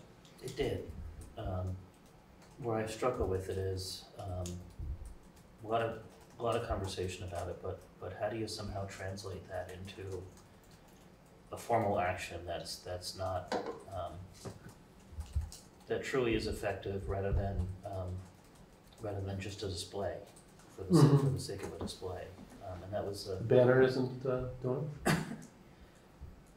No, it's not to criticize that. I guess a good example I'll give is if Seth Jansen, who's with Lamoille County Regional Planning, told a story of how he was he spent part of his life going out on a water project, and he was, you know, marking curb stops. I think it was expanding water to a new area. And so he knocked on everyone's door and, you know, had to go through these series of questions to people, and he was saying, you know, if he was, he might feel very differently about that if he was, you know, in rural Lamoille County working on that, and he was not someone who looked like the rest of us for the most part. Knocking on doors. Yeah. So it was just an interesting analogy that I think drove home some of the challenges you could see. And I will say, just like, to me, it's a yes and of like one piece is one, the data did break down into different, like, do you feel included and like you belong in the community across a ton of different dimensions of diversity, but like looking at like sexual orientation and gender and race and all of those. So saying like, we're interested in this data for everyone, and also if one group really feels like they belong and one group doesn't, that's important to know. Again, offhand, I don't think we saw huge disparities in Waterbury, but that was part of the like data gathering, was also saying like, oh, well, it's really great if, you know, white men feel really included here and no one else feels included. That's not doing the overall job that we wanted to do. So that was part of it. And then just also acknowledging in Vermont communities, we did a lot around like dimensions of diversity, like ideological perspective and where you live in a community and family size and type, and just acknowledging that we often can be missing out on diversity in a lot of other ways, regardless, like point standing around whatever the racial makeup of a community can be, but also there's a whole lot of other voices that might not be in the room for a whole variety of reasons as well. Did they get into like economic diversity at all? Yeah. Totally. That in fact was one of, like, it was all around like particularly acknowledging like the town, we are both serving our town residents and also employees, and like in a workplace, do we feel super welcome if we're discussing, I don't know, vacations or something, and people might have really different experiences. And then I will just, per Tom's point, say that like this is not just a Waterbury conversation. I also am on the Vermont League of Cities and Towns as an equity committee, but like what we're doing right now is around like professional support groups for municipal employees in different fields, and we're having the same conversation around like how are staff having that conversation in a way that doesn't feel targeting too or tokenizing. So how do you like make resources generally available, but so that if folks want to participate in them, they can, but also not feel like they're being called out for whatever reason or assumed that they want to participate in something. Like, hey, we have this super cool women in local government group. If you're interested, awesome, but not, I'm going to assume that you all want to participate in that. How about the two representatives right here? Whatever it may be. So like, again, in that group, it was like, we're gonna do a postcard and have like a one-pager for the town office. You know, just thinking about ways to like have information available, just for everyone. So if, like, for example, we were to set up a little table at, say, a Thursday night concert in the park, we just had the welcoming, engaging community table. Or just, hey, we're your local select board table. I mean, that's my vision, but yes. But you know, is there a prescribed methodology of engaging with those people? You just talk with them. Here's some questions that would help us get some better information about how accepted you feel, or how to what degree do you belong in this community. I would Any say thoughts on that? pretty strongly, if we've learned anything in the class, those people would not be a phrase I would encourage. But I would also just say it was about genuine engagement and conversation with everyone. And I will say, like, to the extent we thought we were going to enter a course and hear, like, this is the plan, we didn't even get a format for the final project. It was like, come up with what you think is, it's called a wicked problem, like a big challenging problem in your community. What? Are they from Massachusetts? Oh, that wicked problem. There's like a whole mental model around it, something with many stakeholders and hard to solve. And I'm trying to think of what the economic model is with the sheep in the field and you got the extra sheep. That energy of like a hard, complicated thing. And it was really just about saying like solving these problems long-term is about relationship building and knowing people as individuals. So at least that's my takeaway. Yeah. And I'd say listening more than talking. We talked a lot about listening and how to do that. And I do think if you're setting up a table at the farmer's market, you'd want to do some prep work and be prepared with some prompt questions to get people going. But the real goal would be to let them lead and hear from them what it is they need, what they might not be getting from this community. And then how do we take that information and bring it back into our circle? Yeah, is that any guidance on that, or is that another question? It's a wicked problem right there. Yeah. Yeah, I mean, I think that's where we can kind of look towards the library strategic plan and how we took the information we gathered from the community and turned it into action steps to spread out over the next like 5 years. It's kind of a matter, until we hear from people, we don't really know what that's going to look like. So, so it's about being open-minded as we take those first steps. Can I ask a clarifying question? Yeah, sure. So if you're at the farmer's market having a conversation with someone, is it more about asking them how we better reach them, or whether they want their road paved? Or you're just allowing them to say whatever they want to say? Any of the above. Yeah. Honestly, I think it's great. I mean, I'll just say, like, I emailed Karen today and was like, thanks for including all the materials in the minutes. I mean, sorry, in the agenda, because maybe people like want to see, like, I don't know what people are interested in, but to me, again, just speaking for myself personally, like having that all there for someone who might want it is really positive. But I think we might get all of that, and that's part of like wanting to have a conversation. Maybe we ask a specific question. That's how would you like to be reached? Or like, do you even know who's on the select board or what on earth we do? Like, I would love the answer to that question. Yeah, you know, or maybe it is like, is there one project you would hope to see in the year? What's your biggest complaint about local government? Like, we can write the questions.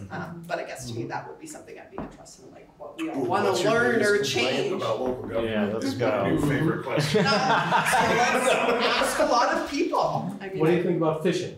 Wakeboarding? No. Can I? Yes. Yeah, one thing, I'm just envisioning this myself, and sitting at the farmer's market, and I feel like people bringing issues to select board members, and it's not, my initial fear is I don't have the answers for these people. I don't have enough historical knowledge of this town, and I'm really worried about that. But I do think I can ask a lot of questions too. If they're saying, I want my road to be paved, what's going on? How, what are the things that are causing difficulties? And I feel like you can roll with that. And that information, even if it's not collected in a sort of system that we develop, but just bringing that knowledge to these meetings of knowing what local community members are going through and need, I feel like is a really strong asset to the select board. In a situation like you just described, you just say, tell me about what your problem is, and I may not know, and I'll get back to you. And to me, that's what most community residents would really want to know, that you're gonna be responsive to their queries, not just ignore them. And you can shoot me a text if I don't know it, I can probably get it from Woody. Right. Don't just buffalo an answer, just, Yeah. you know, say, hey, I gotta, you know, especially being the new guy on the board, you know, you gotta, you know, find out some information and. Yeah. Oh, yeah, I text Tom all the time. Hey, Tom. I'm here for it. Good. Thank you. All right. Just noting we are a little bit over time. Do we want to, have the concerts started on Thursdays yet? They start the 13th. 13. All right. Anyone I'm want the to advertising volunteer guy. to set up a little select board table at the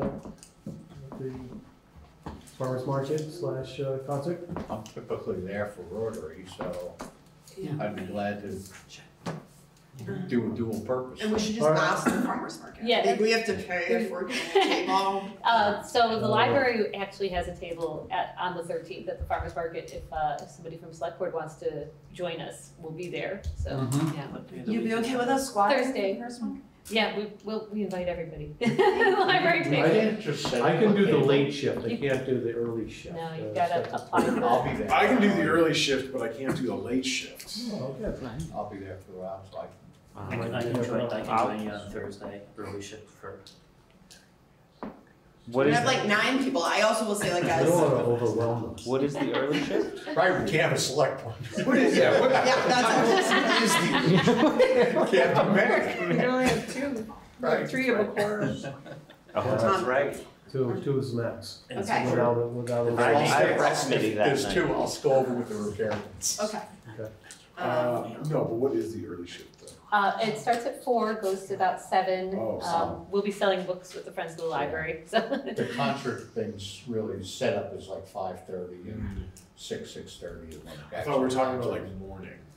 No, this is in the evening. Yeah, it's an afternoon. Yeah, the farmer's market starts, I think, 4. All right, well, So 13th, we heard. 13th. Pushed it, so I'll do it. So are you in or out for? Oh, no, I'll be working. Okay, all right. And I'll come, Mike will be there I'll the be whole in. time, he can stall us and. Go I'll be in and there out. From 6 until 7. And it sounds like maybe that's a good, just intro, we have someone at the table, and then we can touch base at our next meeting around if it Right, works, we'll if we put wanna that have on the set agenda and plans. see what the outcome is. All right. If everyone's okay, we'll move on to the next item, state police contract. Thank you. Let me Thank you. Very good. pass these around.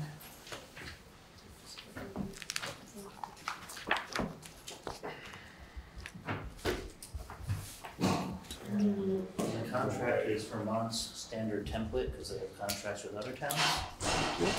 We're unique in that we've got designated troopers, but the format of the contract is the state format. I was gonna say, does anybody want a copy? I'll go make one. I'll go make you one. Thank you. Yeah. And here's one extra. Oh, you have an extra. Thank you, John. Want another one? Or make sure? I'm good with one.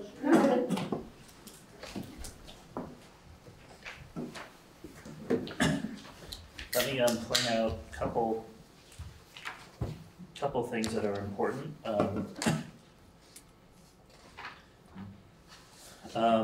Page 1 is essentially standard. Page 2 has, I think, a meaningful change. Highlighted section on page 2 essentially says that if the select board decides that they want additional services and the state public safety commissioner agrees, mostly that boils down to staffing on their part, that Waterbury could add additional troopers. So it's an option. Both parties have to approve it. It begins with the select board making the request. And the cost would simply be the final cost, which is based on 2, and if it's 1 additional trooper, divide that by 1, you have 50% cost increase. If you want to double it, it doubles. In reality, for the next 3 years, it's, unless something changes at the recruiting classes, it's largely theoretical, but it may come into play at some point, and so there's no harm in having an option that both parties have to approve. Yeah. Ask a question? Yeah, no.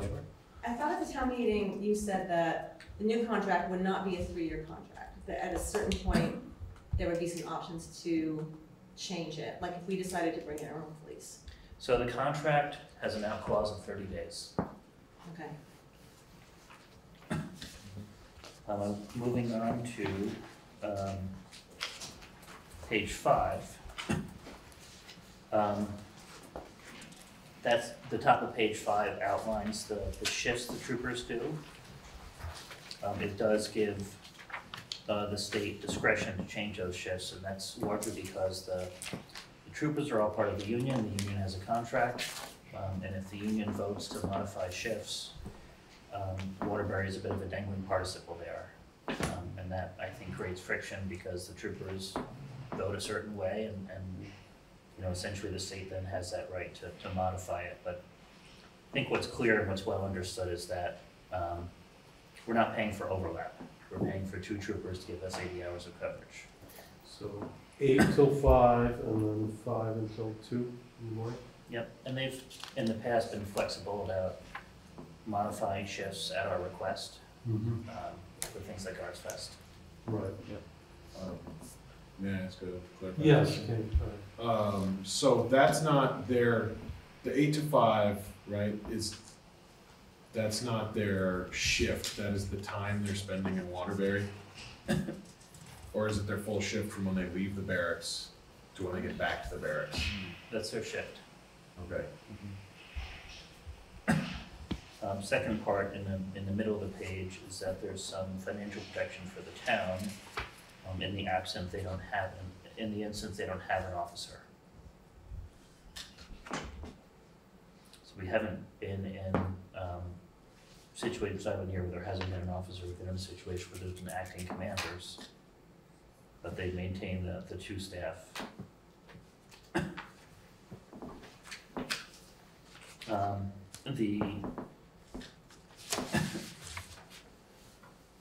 The out clauses are at the bottom of page 6. There's both a termination for clause and a termination for convenience.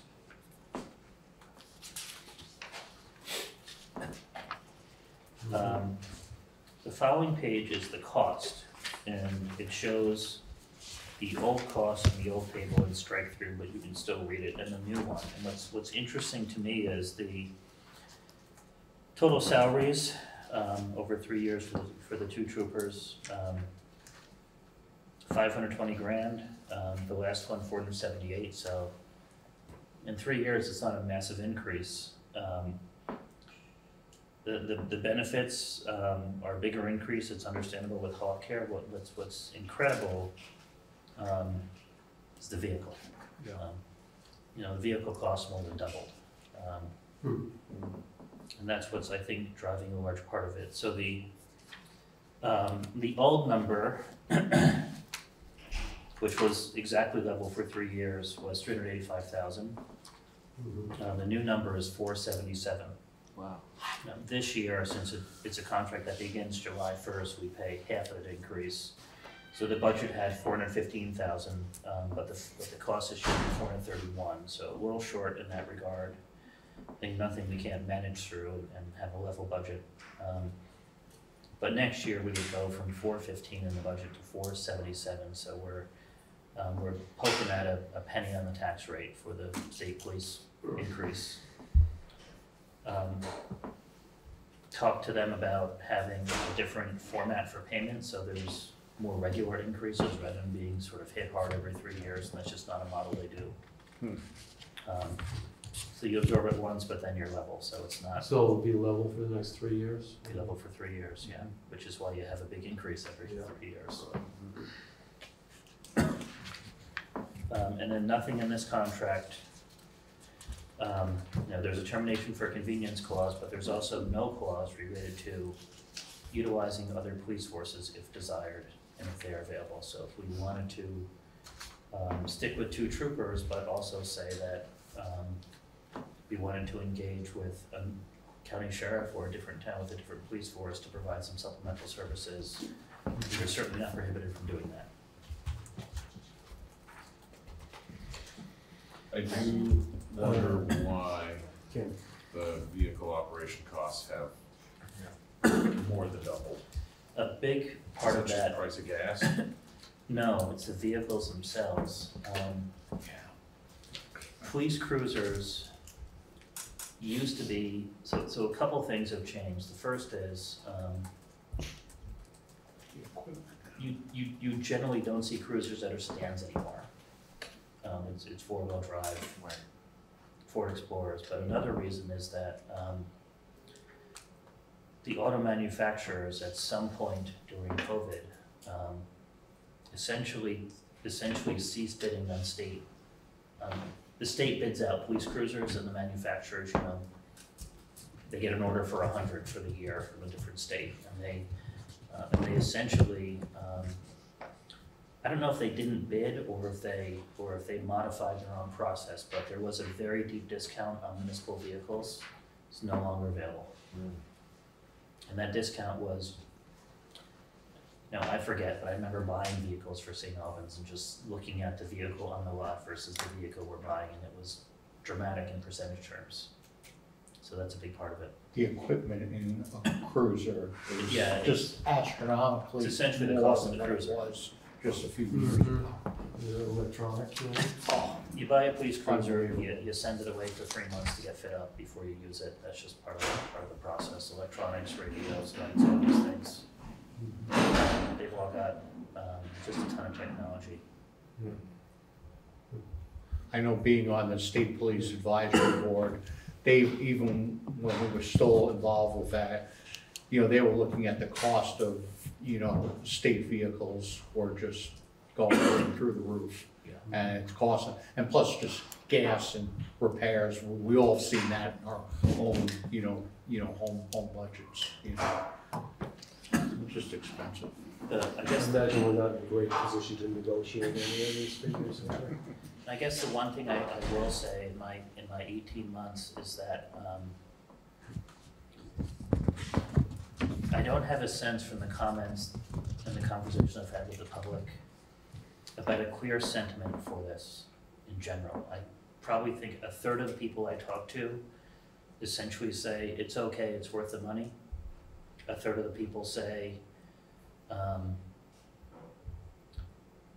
we're paying an awful lot and not getting an awful lot, and a third of people say it's great.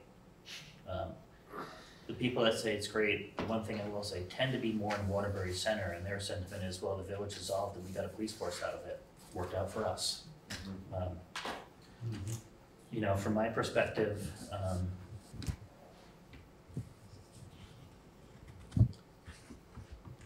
the local police forces that we could partner with, in theory, Stowe and Montpelier, are really short-staffed, so it's out of the question even really having the conversation. I could see that at some point, again, if people start applying, the academy is able, the academy is flush, could there be some period years down the line where there could be some, a joint role with Waterbury in another town? I think that's the model. I think that's the preferred model, to regionalize the local forces. My fear is at some point the state police will say they've got staffing challenges. And we may go down to one officer for a time, and that may not be 10 days. Or they may say to us, not tomorrow, but at some future point, that they just might not be able to staff it, so we should plan for, 2027, something like that. So then we're in a real bind. I think if that conversation were to happen, this would feel like an awful bargain. Yeah. And it's interesting because biggest complaint I get is speeding, and half the time there's too much speeding, and the other half is there's too much enforcement. That's just the way of the world. Depends which one of those people gonna start. I knew Roger would comment. There was a question about the reports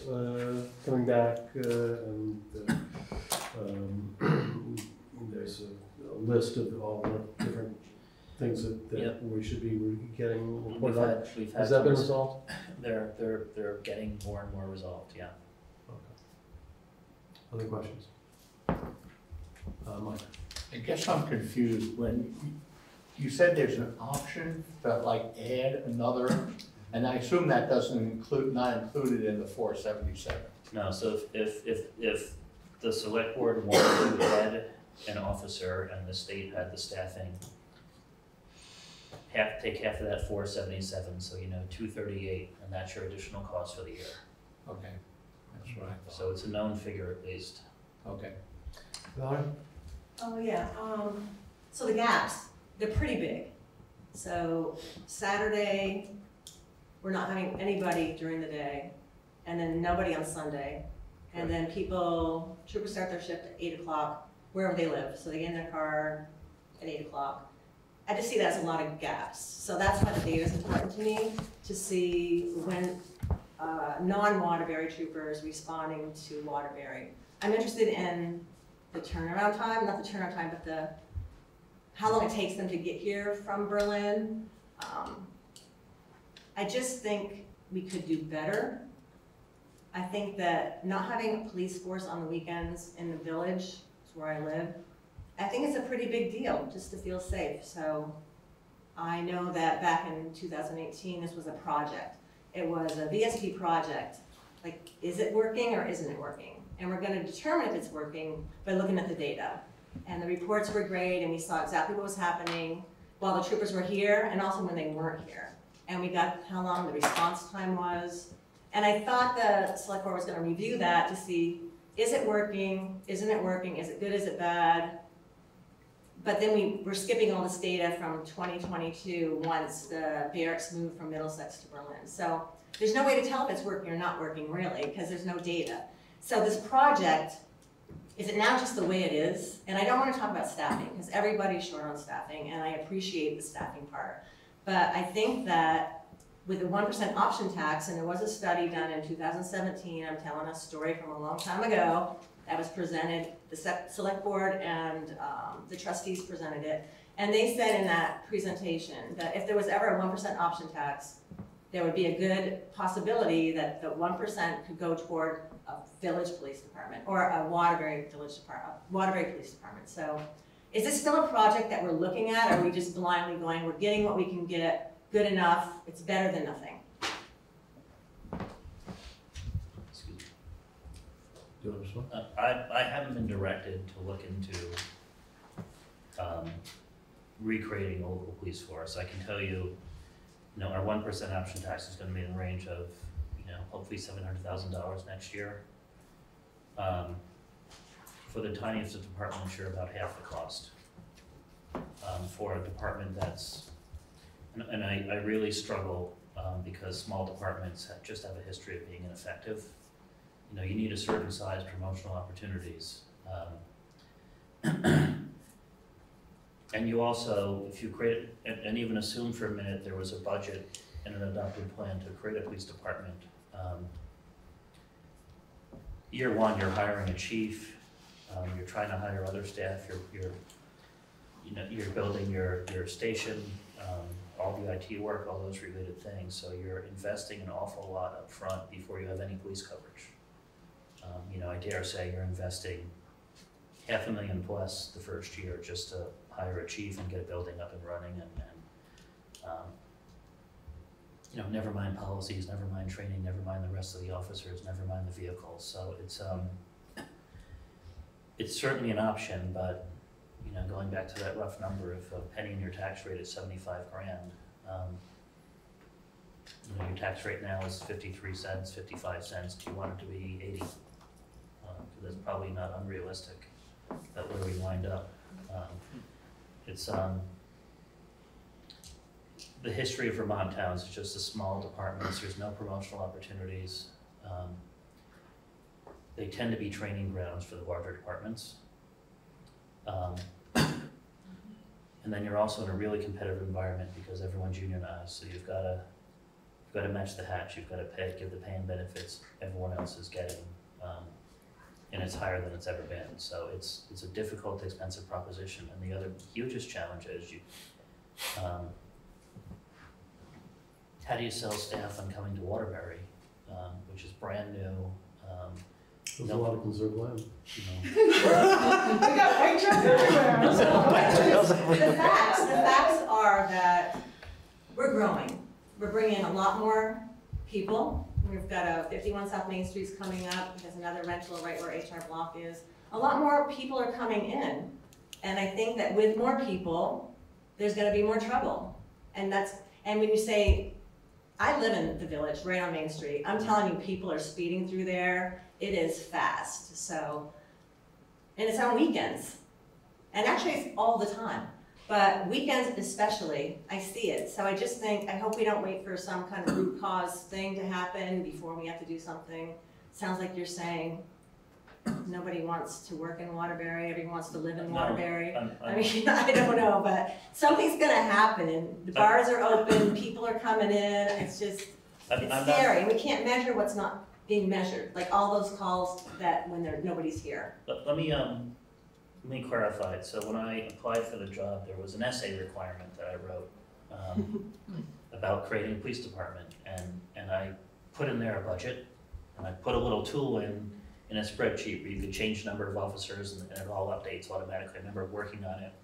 Thought it was kind of clever. Why did you hire him? Why did you guys not use it? But I remember a specific phrase I used in the memo I wrote, and what I said was, it's a theoretical exercise because the officers do not exist, and that hasn't changed. I mean, Stowe is at half-mast. We have 2 retired. And no one to replace them. You know, Montpelier's at half-mast. So it's truly theoretical. And the state police are at 40% vacancy. Yeah, I mean, you give me a budget, I can't spend the money. I can get you a building, I can get you cruisers, I can't get you the officers.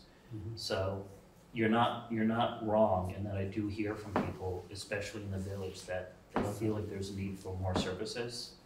And I guess my point is, until I feel like I can logically report back to the people of this town that here's a plan, here's a cost, it's non-theoretical, there's better things to spend my time on. That being said, if the select board tells me to work on it, I follow orders and do it.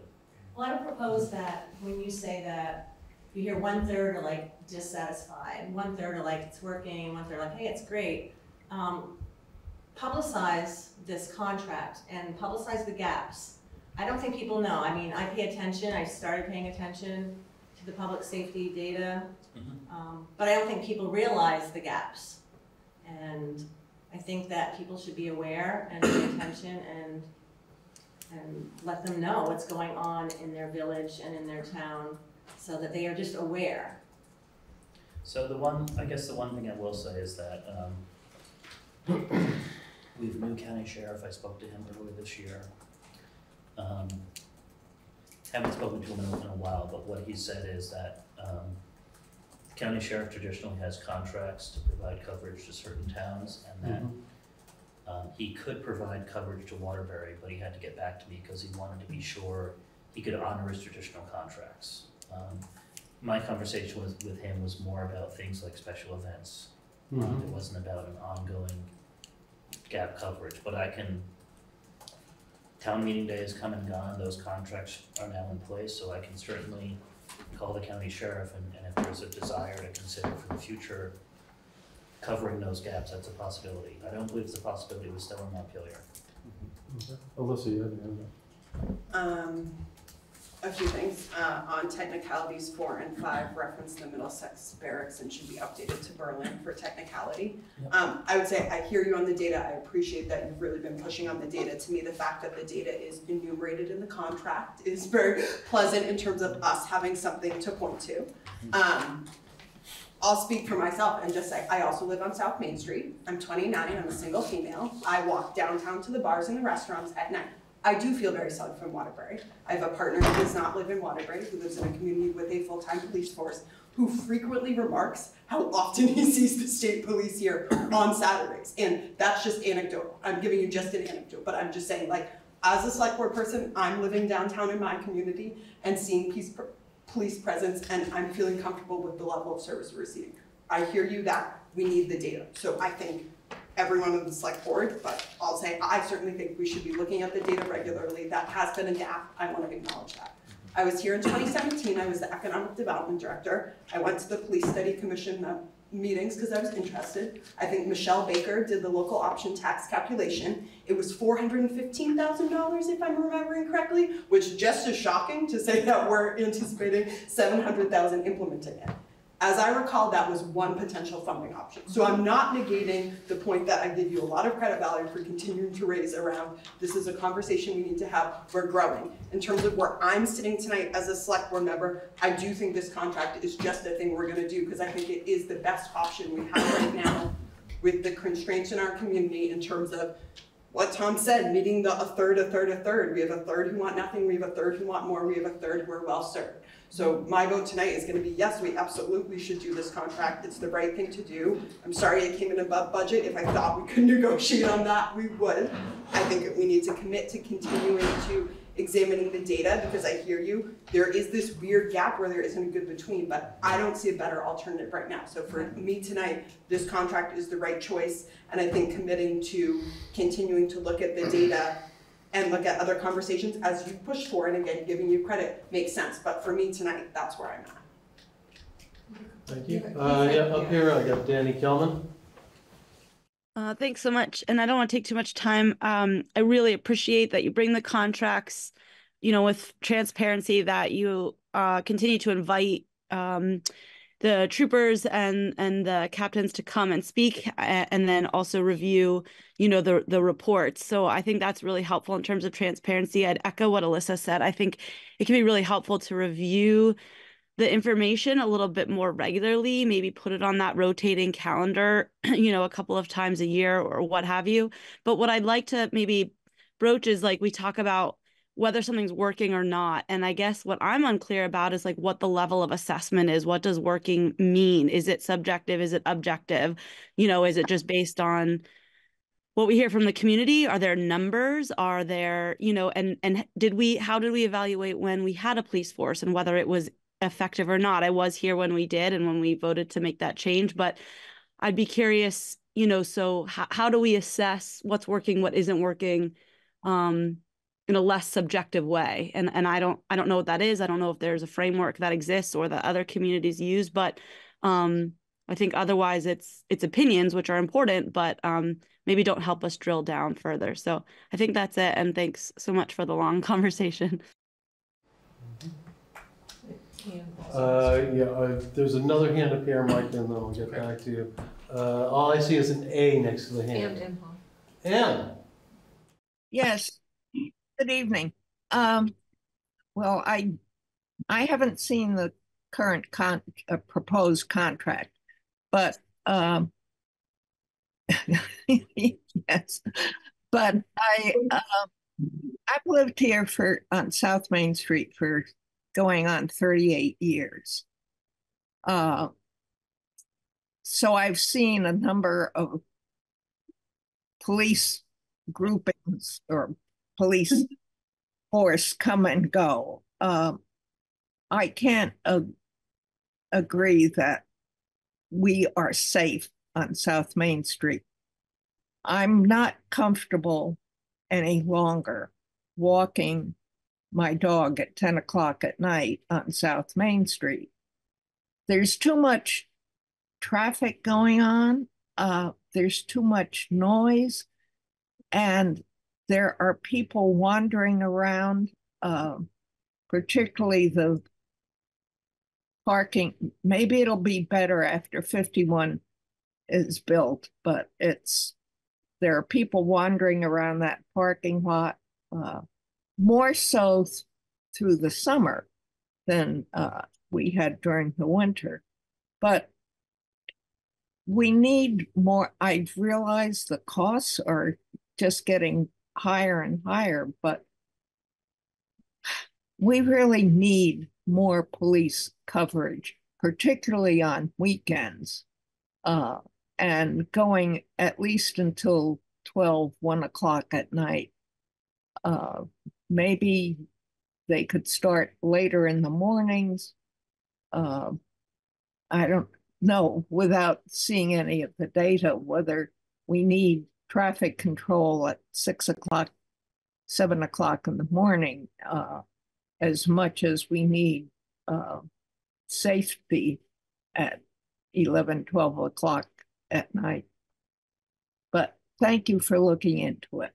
It ain't easy, I know that. Thank you. Mike? I'm in firm agreement with what Alyssa's comments were. As much as I know, everyone has their wants. Everyone wants to feel safe, and I really acknowledge that fact. But I know people from all over the state, from big municipalities, small municipalities. The problem is small municipalities can't afford full-time police. A lot of the municipalities wind up having just state police coverage, just as a general matter. They don't even have a contract, so they don't have people permanently, if you have a problem, you call the state police and they show up. I think this contract provides us with a lot of benefits. Yes, maybe if there's some revision, as I think Ann said, to the hours, I think the evening hours are probably the most critical times.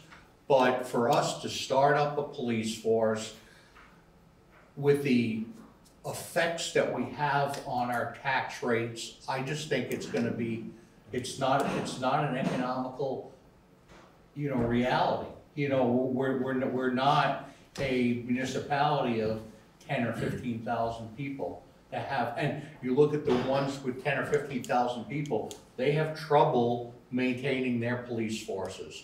So it's not just having our own police force. I think that's going to create a whole bunch of challenges. As Tom kind of said, we're going to be a training ground for the bigger, police forces. And I think this contract offers us an alternative. Yes, maybe we need to supplement it to meet the needs of our. I'm sorry if you felt like I didn't like the contract.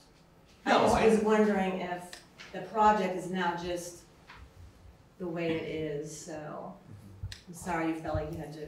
I don't think it is. I think over the course of time, I now have been on the select board quite a bit of time. I've been on the State Police Advisory Board, and as a matter of fact, that State Police Advisory Board became defunct because of lack of, I attended all the meetings, but a lot of people from the 18 municipalities who were part of the Central Vermont Advisory Board, we couldn't do things. But you heard from the other municipalities, everyone fights, everyone wants to have safe streets, everyone wants to have, the drug problems getting worse as our, the population rises, we're probably gonna have more drugs. I think the biggest thing we always seem to hear is speeding and noise. Those are kind of the primary things we're hearing now. I think a lot of the time, I hate to say that the troopers are facing, there are some more and more drug issues that they're having to deal with, and aiding sometimes investigation from other municipalities, and that's just,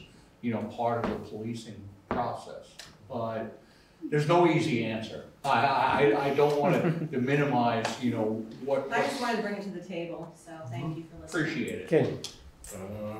I'm going to pitch it again because every time this comes up, I pitch the idea, but still consider a constable. Do you know one? Wait. I don't know. Do you want the job?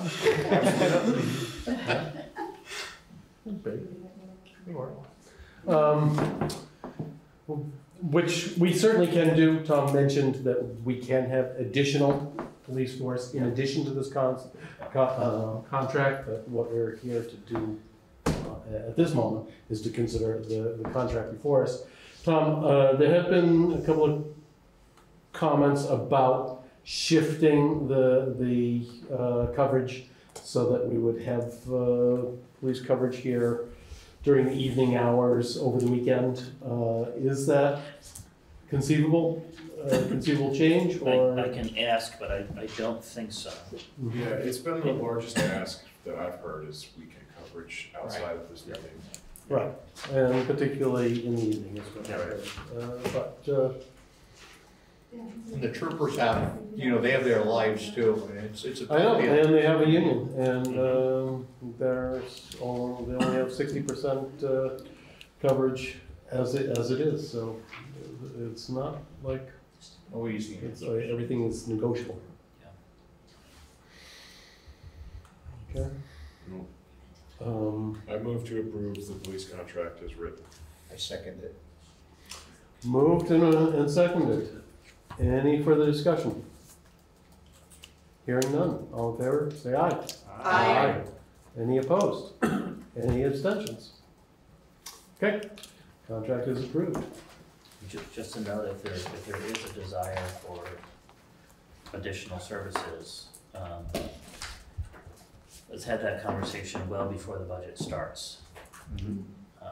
Because it's would take some months to get those services into place in all likelihood. So if we have that conversation, you know, in December and try to get something into the budget, it may be contingent on the county sheriff or another agency making sure they have the coverage. So from their perspective, the more time to prepare, the better. Well, would it be Washington County? Because I know we've used sometimes Lamoille County sheriffs. They're actually closer. If Sheriff Marcoux, I mean, they're all licensed law enforcement officers in the state of Vermont, so Sheriff Marcoux offered a competitive rate and could provide the coverage. It's up to the board if they wanted to consider that option. Sure. Yeah, and I think Valerie's point, a couple of different people made the point that maybe it was Danny, about having more consistent data evaluation as to what does what does working public safety mean. Yeah, we're working on the data. Actually, Sally Dillon, who works at the dispatch center, is the one pulling that together. They're also short on dispatchers, so that's been a bit of a challenge. The other part is, since I've been here, I'm on my third commander of the Berlin Barracks. Yes. But I like this TJ. I like TJ a lot. Yeah. I've liked them all, actually. They've all been really, no really good. But they're new. Right. Okay, let's move forward. We're a little bit behind. The noise concerns, preliminary discussion. This was something that Ann Imhoff brought up a couple of years ago, maybe more.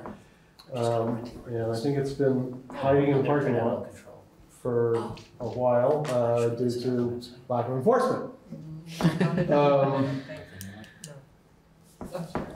Go ahead. He was asking about the animal control ordinance, but I didn't put it on the website because we didn't adopt it. Okay. Thank you, Thunder. So what are these noise concerns? Well, Ann did speak to this a bit to get it onto the agenda, and I think she was referring to an occasion a couple of years ago that caused some noise into the wee hours of the morning. Should we make a motion that you can't have any more parties? So should we make a motion that you can't have any more parties? No, I'm having my party at the Fishing Game Club, so. The neighbors up there might. No neighbors out there. Grist mill, we complain, yeah. So there's, that has been taken care of. But she also mentioned that Lefty Saya, God rest his soul, used to be equipped with a decibel meter, and as a village trustee would walk around and measure noise levels if there was a complaint. We no longer have village trustees. We don't know what happened to the decibel meter. There's an app for that. It's not terribly effective. Okay. We could just get one. Well, that might be in the on the planning thing. It could be in the vault? It's on the Okay, we'll look for it. Oh, it is an app right there, Evan says. Thanks, Evan. Okay. All right, well, let's see you on your. Well, I was gonna say, of note, though I wouldn't doubt that Lefty would do that of his own accord, I would also note that the then Village of Waterbury had a noise ordinance and had standards around 80 decibels.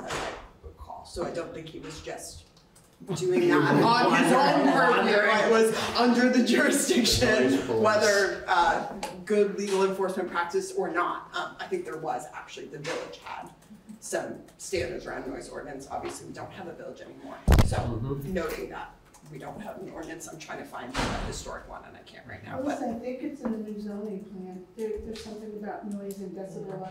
I don't even call but it. that would be a new standard, right? I'm just guessing Right, where it would have right. lived. Yeah, I do think, right, that they had some standards around like border from a property and defining different uses. Yeah. But I guess, per my point, just when left user, I know the entertainment permit and concerts in the park, they had 80 decibels. But do you know, did the village have a noise ordinance? I'm 95% sure it did. I'll try and find it. Anyway.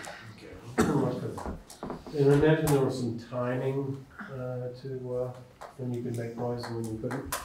Anne has her hand up. Anne. Yeah, Skip would probably be the best person to check with about where that meter, noise meter might be. And yeah, the village did have a noise ordinance and a timing, which was, I think, 11 o'clock at night. It was mostly for Lefty walking around was when there were concerts at the bars, not concerts, but having musicians live music at the bars would sometimes run very late. But in addition, private parties and I don't know how many people really stay up past 11 o'clock anymore, but apparently some do. So, particularly during the summer, everybody wants to be out. People want to be outside and enjoy the evening. Anyway, I checked. I'm sorry, with Skip. Okay, well, we can certainly check with Skip and see what what equipment he's got and what he knows about the past village ordinance. Other suggestions, concerns, go ahead. Would a noise ordinance interfere with entertainment permits? Would we have to change our entertainment permit to accompany the noise ordinance? Well, I think a noise ordinance would supersede any, that they would just have to would comply. Would that hamper downtown enjoyment? So, what is 80 decibels? Pretty high. 85 is what Really high. Evan can tell us. What are the rolling stones? 65 we were talking. Wow. 65 is what we're talking about now? 85 is what I see in past entertainment conditions. But that would be outdoors. So, in my experience, and I've done a tiny bit of this with the decibel reader, the consistent violators are the cars and motorcycles and the cars with the big mufflers. Even if there Can we wasn't an arrest them? sensor, that's a police matter to enforce this. Everything that's normal is like over 80. Yeah, I know. I've had one complaint about the Jake brakes coming down the ramp from the interstate there. That's got to be. I've heard a couple complaints of truckers popping their engine brakes through town. Which is cute. Anne has her hand up again. Okay, Anne and then Melissa. Yeah, there's also been from somewhere close to the state complex, the end of Randall Street, somebody has a motorcycle that they rev up and you can hear them go up Randall Street, through Elm Street, down South Main Street, turns around, comes back, and retraces his steps. And he does it particularly on weekends when there's no police coverage. So, but there are a couple of guys that really rev up their motorcycles on the weekends, not when the police are in town, but when there's nobody covering. I don't know what you can do about it, but. You got pretty good directional hearing there, Ann. And I would say that the weekends are probably when their free time is, and that's probably when they can get their motorcycles out. I don't think they are coordinating it with less police coverage. I think it just falls on the days that they have available. How devious these motorcycle drivers are. Okay, Alyssa. I move that we continue this conversation at the next meeting with the insight of the ever knowledgeable Skip Flanders regarding previous village noise ordinances, and also the excellent point you made regarding what standards are in the zoning regs. Just to say we should probably be in alignment with what standards are in the proposed. Oh, sorry, that wasn't the motion. The motion was done. I need a stop sign for Karen. Karen needs a stop sign. To have a new, in addition to noise ordinance, we're gonna have a motion ordinance. I know, and I was bad at the beginning of the meeting too, Roger. No, I might need a stop sign. So the motion, Karen, was just that we continue this at the next meeting with input from Skip about the village and input about noise in the updated zoning regs. Okay. Moved and seconded. Any further discussion? Hearing none, all in favor say aye. Aye. Any opposed? Any abstentions? All right, we will take this up next time. Thank you all. Yeah, thanks, Ed. All right, we are gonna move forward. Animal control ordinance, secondary discussion and possible adoption. Sorry. Karen can pull it up on the screen, but there were 2 changes from the last meeting. The first was a decision was made on cemeteries To allow animals, and the second one was to define a leash as a physical device and not an electronic device. So I came up with a. I think we want to X this. I think it can go into its happy mode. And try the little folder find again. Yeah, no, Oh, here we go. I see. And then Which I want this one. Yep. And then just stop share, Karen, and you have to share again. It's really silly. But now that you have the Word doc open. No, it says I'm screen sharing. Yes, but I It don't looks think like you're people screen are sharing. listed over there. It's not, they don't get to see it? So, Maybe not. so you're telling me to stop it and do it again? Yeah, now just say share screen, yeah. But click the one that says Word document. See where it says like right below the screen that's highlighted? That guy. Yeah. Perfect. Thank you. So great. Yeah, there we go. So aside from deleting cemeteries, there's a definition for a leash. Uh-huh. Great.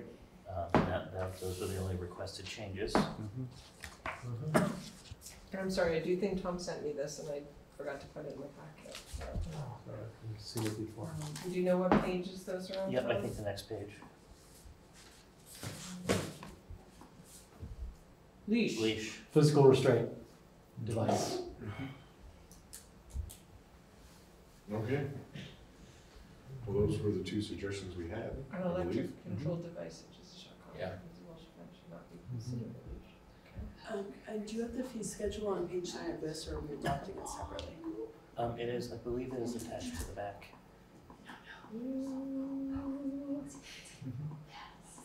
Yep.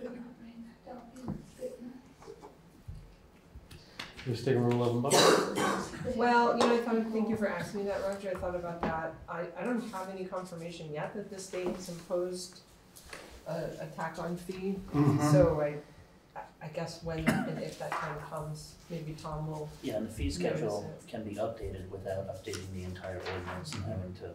Right. Yeah. So republish it. I just soon wait until that's a fact before I ask you to update fees. Yep.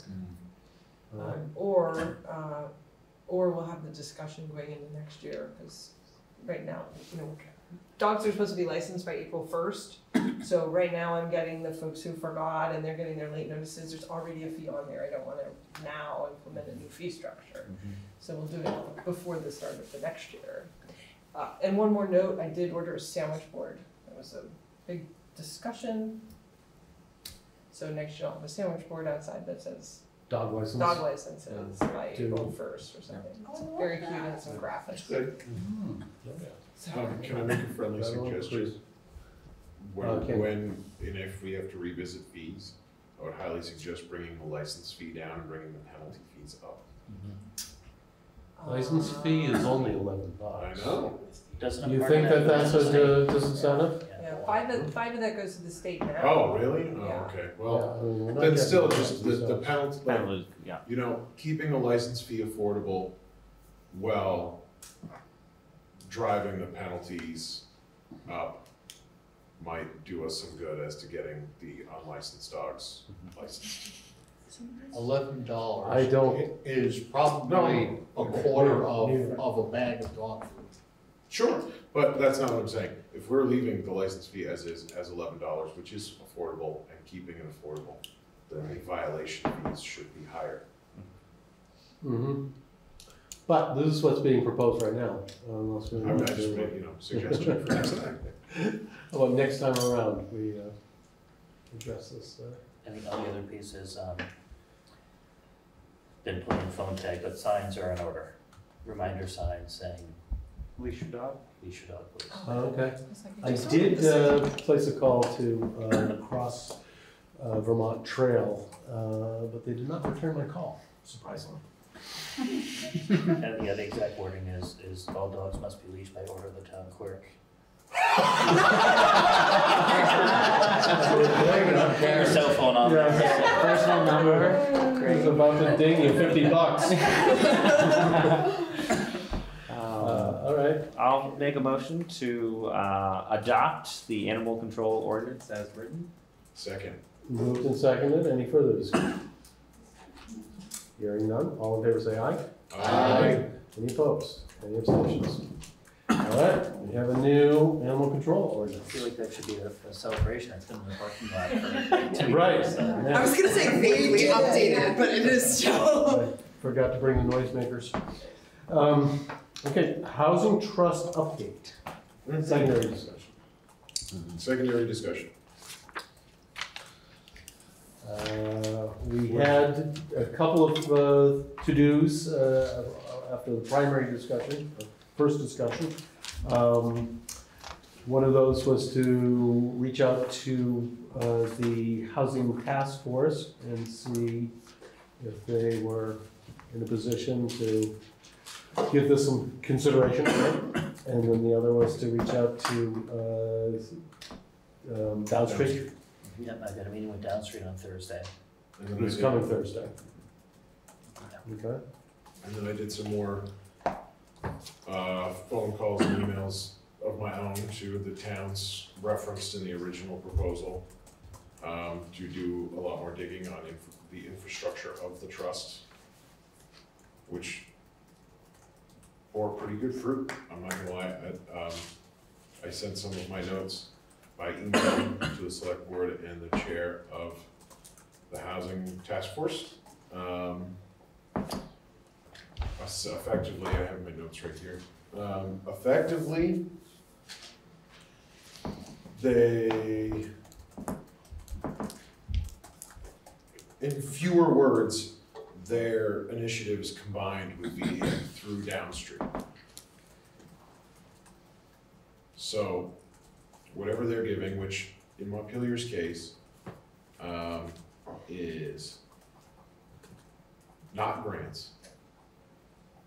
It is no interest loans expected to be paid back at the sale of the property. So it doesn't conflict with VHIP.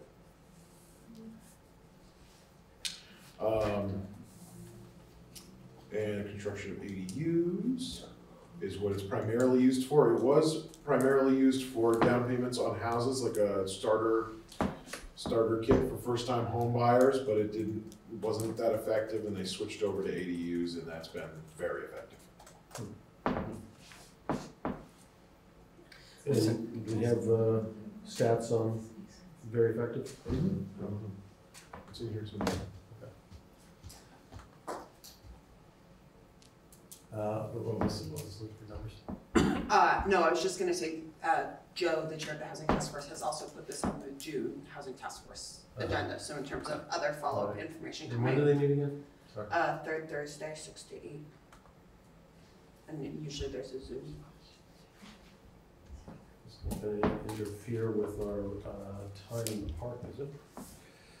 Can I ask a question? 13. 20th. Yeah, Valerie, go ahead. Is this about down pay, deposits for rental units? No. Oh, okay, I misunderstood. Thank you, because I didn't Yeah, could you, understand. could you clarify what this actually is gonna be Yes, for then? I can read you the original proposal right now, Great. because I expected it to change as we discussed. So let me find it. Well, or I guess I would also just offer that, of like, it's a second conversation. I think candidly, the first proposal was throw everything at the wall, which is to say towns have housing trust funds that do everything from first-time home payer down payments to supporting ADU creation to the idea had been floated in the other conversation about rental down payment, and we said, oh, those are all super interesting. Okay. And so we're just following up on the to-dos around, one question was, is this something that the town has to manage or can Downstreet? Tom's meeting with Downstreet on Thursday. What does the Housing Task Force think might be useful? We're meeting on the 20th, 6 to 8, and Kane followed up with 2 towns that are doing this to say what is useful. I guess if you want to summarize your note, again, Montpelier had done the down payments, found that wasn't really working, now is mostly doing ADUs. Yeah, so what they're doing is they're incentivizing landowners who would have already wanted to do a project to build an ADU. And essentially their funds are working in conjunction with VHIP funds, which is a loan and grant program from the state that effectively does the same thing. So they're just combining state and local resources to get ADUs built and rented. And did we get any answer, because a member of the public suggested that ADUs could not be rented. Well, they can be rented, but if they are rented, they fall under the fire marshal statutes, which also includes the entire house. So the entire house has to be compliant. Right, but it's not an ADU if it's rented, he said. If it's truly an ADU, you can't rent it, is what he said. So you can have a roommate that you share expenses with. Sounds like a really angry fire marshal. Yeah. It could be. Feel like, I know, I was like, it doesn't make any sense. I would like to get more information about that. He said a true ADU is not rented. And if it is rented, it's no longer an ADU, it is a duplex, and it falls under his regulation. But you can have a roommate that you share expenses with. You just can't rent it. Okay. They can pay you money. No, they're sharing. They're sharing.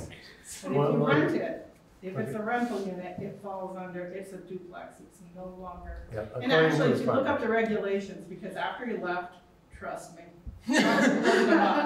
And I'm like, it does say that. Which is, but I guess if you're adding an ADU and your family members staying with you, you're opening up housing somewhere else, which is the whole idea is that if you're relieving some apartment somewhere, you're opening up a rental. Melissa. I was just saying, I think also saying you have the most complicated situation, right? Because you said the ADU is in your home. So just to acknowledge, accessory dwelling units could also be separate, and then you could have a new building. My guess is that's what's happening in Montpelier. It actually still falls the same. But I'm saying it would have to be code with just the new building. If it wasn't attached to your house, or would they both still, even if they're not connected? I do not know that. So that might be a Montpelier. I'll do it again and just say I would move that we revisit this conversation in July when we have updated info from the Housing Task Force Downstreet. Is there any way to ask fire marshal to make it, We ask could him invite a him. question, Yeah, like or- directly? Yeah. So that, because I never got anything in writing. Yeah. So It something in also- writing would be great. Something right. And would you, for you also, is it a logistics constraint or is it a financial constraint? Like when I think about like wood, is it that the cost now to upgrade your whole home is so high or that it's not physically No, my possible? home was fine. It was downstairs. You have to add, there's so many things I would have had to add to what I was doing. Yeah. It was financially, I mean, as it is, an ADU is a lot more expensive than I thought it was gonna be. So adding probably additional $80,000 to do what the fire marshal wanted me to do, yeah, it's not feasible. Well, with this new No. housing trust. Right. Yeah. Mike, well, I think we have a motion though. Yes, Yeah. Do we have a motion? Do we have a second? No What second? was the motion? I just said I She moved that we moved. revisit this. I was short and concise, July 1st, when we have the additional information. I second that. Okay, moved and seconded, further discussion. Hearing none, all in favor say aye. Aye. Any opposed? Any abstentions? Good. Just a couple of comments. I do agree on the ADU issue. I think we should have a fire marshal here to put things on the record as to what the regulations are with ADU. But my comment really was on Kane's comment is where a lot of the local housing trusts don't have a lot of traction is with the down payment assistance and, you know, other kind of funds. The groups like Vermont Housing Finance Agency and all the regional local housing organizations all have those funds set up, and they're probably better ways to, why recreate the wheel doing that? Let's do something that could really help our people if they have those alternatives. Would you be open to contacting them, Mike? I'm just saying, I made the motion around additional Downstream? info, no, VHFA. Oh, You I just mentioned I that. know the director. Yeah, but I'm saying, would you be willing to either Oh, invite them July to a 1st? meeting Sure. or get that written up, just so we all know? It probably won't be more, but I'm sure one of our, housing directors and stuff like that would be glad to come down. Yeah. And I Either think it's there like that or should to be the part housing of- task force. Yeah. Right. Yeah. I'll be glad to make that contact. Cool. All right, motion's been made to move on. Tom? Just a couple things. Suggest if we're gonna have the try to have the fire marshal here, we should invite our state reps. So if there's regulatory changes, they would need it. The second thing, I'm trying to dig it up in my email, but Senator Ann Watson recently announced she's doing a listening tour. I don't have the schedule in front of me, I'm trying to dig it up. Does she do any lessons on Monday nights? But that would be another That was place. the full panel. It sounds like this is a state regulatory change that would need to happen. What's a state regulatory? Well, if If it wasn't just one vindictive fire marshal, it's actually a regulation. Well, this was just Character imposed assassination. recently anyway. Neil knew of it. This was something very recent.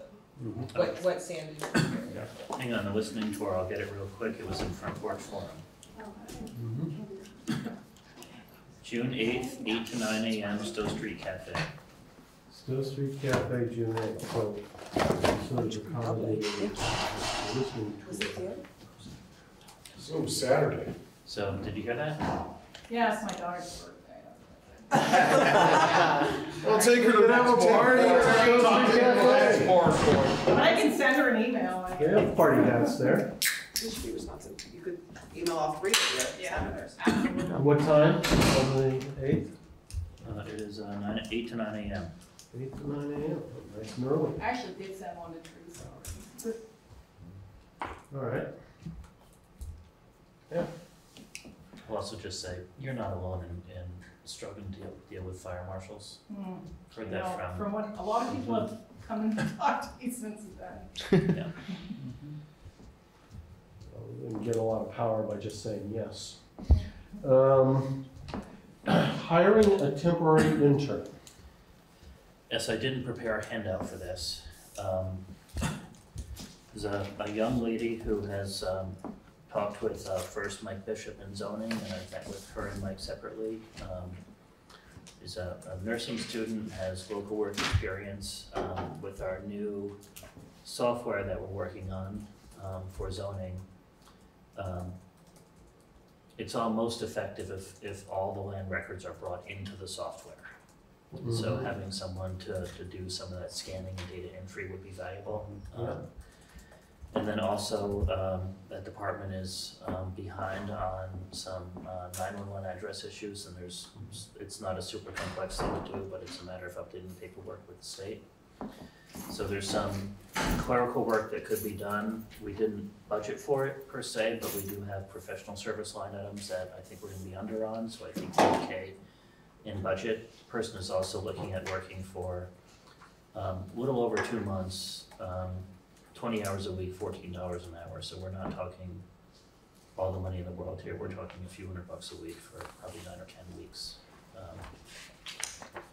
So it would help that office get the new software up to speed a lot faster.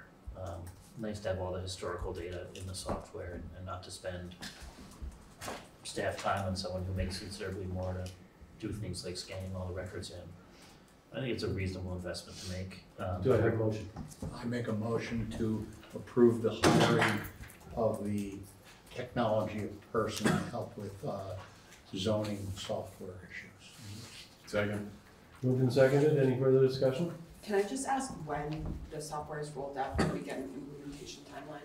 I'm just shamelessly using this discussion item to say. It doesn't need to be now, I just feel like between that, rental registry, like knowing what that timeline looks like around public process and informing folks and staff internal learning. Let me email that to you. I got a date in my head, but I don't want to misquote Mike. Okay. Any further discussion? Hearing none, all in favor say aye. Aye. Any opposed? Any abstentions? All right. Authorization to hire a temporary intern? Well, little I know this, I did talk with Mike today, and he's working pretty quickly with these folks to get they're already doing testing of the payment situation and building, like forms. He came to me, for example, he needed blank entertainment permit, blank special events permit, blank vendors permit, blank dog license, till he found out no such thing exists. So he is really, he was at my desk today discussing these things with me, so I think it's going. It's moving. And maybe, and I should say that it's not trying to micromanage, but of like, if and when does it make sense when it's up and running for him to come to a meeting for 15 minutes? I'm just thinking about like, of things the public interfaces with, that kind of permitting zoning and just thinking about. That was always in the works, yeah. Cool. Okay. Are you gonna do a dog one? That's the real question. So you can't, there's no application to fill out. You could send me dog your houses? Anyway, sorry. $11 dog houses permitted all over town, yes. Contact fire marshal. Okay, technology investments? Sprinkler system. It's built in on the dog. So I wrote a memo with some concepts. I don't technically need select board permission to sign a contract. But some of these are not within the budget plan. So on the first, the GPS, which is minimal, we have 8 main work trucks, although we've got a vacancy, so really 7 right now, but you know, the GPS is less than $20 a month, and went through with the Public Works director and foreperson, and they saw the demo with me and saw the write-up, and it's cool in a sense. It doesn't just track the vehicles, but it gives you things like idle times, it gives you speeding, it gives you fast stops. Big brother. The reality is, Well, we own the vehicle. in checking with insurance, there's a grant we can get each year through insurance, and if they'll give us the grant if we have to spend it on things that improve worker safety. I checked to see if this would qualify, and I also asked about cameras. And they're actually doing pilot programs with other towns to have front-facing cameras. And I get the sense that will actually be required. GPS and a camera will be a requirement in the future. Not tomorrow. All municipal vehicles? For all the, I think, widely used vehicles where it's your daily driver, I think those days will come for us at some point. I think it may be an insurance requirement at some point. I think that has been standard tech, I don't think, I dare say, GPS has been very standard technology in the trucking world for a long time. Cameras are becoming more and more standard. So part of this, it gives us some safeguards. Part of it is it gives the foreperson some management tools, because if she spreads out 5 or 6 work crews during the day, she can't monitor them all. And she's the manager, but she's also a worker. So it's tough sometimes, and I think gives her a little bit of eyes and ears in the field. And then to be quite frank, I research these, I take it all with a grain of salt when I hear it, but I get complaints. That's part of the job. I'm not saying they're founded per se, but sometimes it's nice when someone says, you know, last time I was at a conference, and I probably got 4 or 5 phone calls saying, well, your trucks are sitting at the mobile station. The 4-person was out too. It could have well been that someone went and got a coffee, and then a half an hour later a different person did, and someone drove by twice and said, well, you know, I did my shopping at Shaw's, and what are they sitting there drinking coffee for 45 minutes? And I don't want to harangue the crew, but sometimes it's nice to answer the question, and I think it's nice to have a safeguard. So I think it's a reasonable investment, and I'd like to do that. And it's not about Big Brother. I think it's about the safeguards it gives us and the fact that it's now the standard for the industry. And Ken, how likely are we to get a grant coverage from the insurance company? Not for this part. So that's a GPS piece, which I'd like to move forward on. I just wanted to get people's thoughts on that, and the cost is, you know, $1,800 for the year, so for the rest of this year. So it's not a big number we're talking here. Okay. Go for it. That's for the whole fleet, Tom? That's for the main, not the whole fleet. Right. You can also get separate GPSs on your heavy equipment, and that actually tracks both hours on the machinery, but also hours on the hydraulics. Oh, wow. So we've thought about that because, you know, we've got, you know, we put thousands of hours on a backhoe pretty quickly, but how many of those are really work hours versus driving? So it might be nice to track that at some point. So it's part of the maintenance plan? So are you talking like the dump trucks, all the big trucks, yeah. even All the ones you said pickups? mobile. Okay. Even the pickups and stuff like that? I mean, we have, you know, our main fleet is 8. We've got one tandem axle truck, several, you know, couple of our pickups are smaller plow trucks that are F-350s, but yeah, those are all the daily drivers. Yeah. So I think start there, and if it doesn't work, there's no cancellation fee, there's no installation fee, it's all part of it. They're assuming that you're gonna like it and you're gonna keep up the monthly payments. Great idea. I would also like to endorse the front-facing camera idea as well, because, you know, we just had a recent incident with a school bus, and that front-facing camera came in handy. Let me get a quote for that too. I don't remember offhand how much it was, but I recall I think it's at least double per month. So then you're talking 40 a month times 8 vehicles. So you're $4,000 at that point a year. So but let me figure out storage of all that video. Keep chewing until next year? Yeah, I don't know about data storage and how that works either. Yeah. Where I think I draw the line at is and Karen mentioned this to me, is that some of the systems now are front-facing with microphones built in, and I don't want to listen in on the conversation.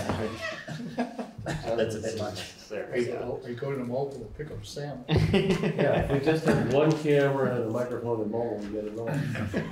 Sandwich cam. Just these meetings, right? We got the public works crew, we got other towns, we got all the hot stuff. The accounts payable software, which I think is really awesome, essentially the way it would work is vendors can email invoices into a system directly. So there'd be no paper needed. Staff go and code those invoices from the, we do the accounting. Yeah. But the software is smart, so once it sees invoices from the vendor a number of times, the things that need to be in our accounts payable system are the vendor name, the date, the invoice amount, the invoice number, those basic things.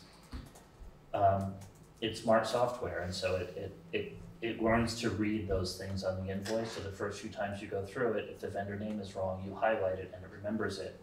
And since invoices from the same companies have the same format, you kind of do less and less work over time. So the way the system works now is all department heads approve their invoices. Invoices over, I believe, 1,200 also go to me, and then everything goes to the select board. that wouldn't change. It would all just be online, so everyone on the select board could have a login. And you could just click the approve button online, or you could disapprove and send it back to us with questions. It's all cloud-based, you can do it from anywhere you've got an internet connection. That's all great, it's business process improvements, but I think the real value here is we can create a login for John Q. Public. And they would have access to just the storage side, so just the approved invoices. And so if someone wanted to say, what are we spending our money on? I can say, well, log into the system and you can see the invoices themselves. So if you think we're spending too much money on a vendor, you can search by the vendor name, you can search by invoice dollar amounts and dates, and you can see the physical invoice and who approved it and when. So it's kind of transparency to the nth degree, and you'd see that. The downside to that is citizens micromanaging, because I know when I go look at the invoices, I see some of these things in terms of like the library, how many books are bought. And sometimes drives me a little nuts, but I know that's a cost of operating a library. But I could see Joe Q. Public, and he sees all these different purchases of books. They'll have a bird. So with Mike Bard's initials. No, I ask Karen. When I have a question, I ask Karen about it, and usually Karen doesn't know. She gets a good answer, or she refers me to Michelle, or she refers me to Tom, and I usually will get the right answer before signing off. Are you coming in after your Rotary meeting tomorrow? Yes. I was going to ask Karen if there's going to be a couple sandwiches. So I guess the question is, it's about $6,500 a year for the town, EFUD about $2,800 would be their share. I want to talk to them about it too, but is this a concept you'd like to explore and do, or is it something that can go in that you think should be in the back? If you have no interest, that's fine. If it's something you're interested in, we can. Can you get a test of the system? I've used it before, yeah. Other towns use it in Vermont, so I'm not worried about it performing. Okay. It's a big company that this is all they do, and they do millions of invoices a day. So. Yeah. Do you think it's going to increase your efficiency? It will, in the sense that we're a paper factory, and so if I need to get an old invoice, I have to go to Michelle and search it up in the files and figure that out. And now I can do it, and if I'm home, I can do it. Pull it out. So it's helpful from that perspective. The auditors can also see it, and so they can spend less time here bothering us, and they can every year one of the first things they do as standard is they pull a sample of invoices, and test them for fraud, and so now they can do that on their own. That's where I see the biggest benefit is the audit process. Yeah, having gone through, been part of audits and stuff like that, auditors like asking every little last question. If they have something that they could just look at, it's going to really simplify things for them. So I see that as being a big benefit. And so and the reason I raised it is don't have a budget for it. So, and it's not $100,000, but it would be deficit spending, and I don't want to. Yeah, despite my interest, I'm not going to do that without select board approval. It certainly can wait until next year's budget if that's a desire, or just be part of that conversation. I just wanted to present the concept and my thoughts related to it. All right. Can you upload paper invoices as well, or does it require everyone to then send us electronic invoices? You can. So it has to be a PDF, but yeah, you can scan. So we create an email address for it. Vendors can email invoices into it, and we get paper here, we can just scan them to that email address automatically. Okay, I got it. Or email them ourselves. Yeah. Okay. Yeah, I'm more interested in the first one than the second one. I think the second one could wait until next fiscal year. Okay. Town hall card system. This is another one that I'm highly interested in, but again, it's a pretty substantial price tag. We did have a needle incident over a while back, not the end of the world. You find needles in public parks in Vermont, in any town, these things happen. It's been relayed to me since I've started a number of times that someone arrived in the morning and the door was open. Again, not the end of the world, but it happens, and That door or this door? No, the main door. different ones. You know, the side door once or twice, the front doors a few times, and part of it is a lot of people use the room, and you know, I probably left here once at midnight and didn't lock the door and just assumed someone else did. It happens. And then renting the room is also a bit of a challenge because we've got to juggle keys with people. And there's not much stopping them from duplicating that if they wanted to. So with the card access, not card access, but it's a combination system. The cards are more expensive, but we all get a punch code. So if we're going to rent the room, you give that person a code that you create in the online system, and you simply set an expiration date and time for that code. So it's all easy, and you just email them, your code is 1234, get in the building on the weekends. Work 2 through 1. So it makes it seamless, you know, people can walk out of the building and just, after meetings, and just walk out and not have to worry about the process. And it would be all the external doors for the building. So the library has a number of their own, and they've got the same challenges. I think it's a worthwhile investment. I think the staff I've talked to about it, which I think has been all of them, have all been really enthusiastic, especially Rachel at the library. But again, it's a pretty healthy price tag. I know we've got the local option tax coming in this year, but I don't want to spend $20,000 on something unbudgeted that's not what I'd call critical need. That it's, you know, we had to spend a lot of money on mud season because people couldn't get to their homes and the school buses couldn't get to it. We just had to do it, unfortunately. This is not quite in that category, but I do feel like it's very important to, I think, better secure the building. I do like you put that each should share the cost. I think that's, you know, we house their employees. It's like, I'm surprised that hasn't come up before. I've kind of shut my mouth about that. And then once it's installed, it's essentially free. Right. All right. And what's our appetite for this in terms of this year versus next year? Alyssa?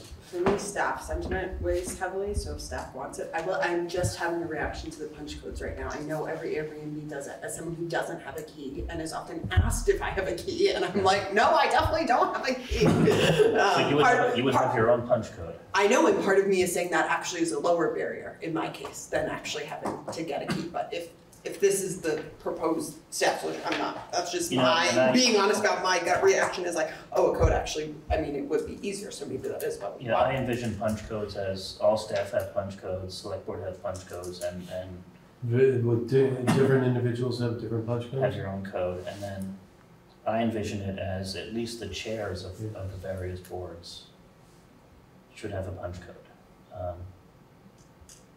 Maybe the vice chairs, but I mean, you need to get to a meeting. So they could get into their meeting.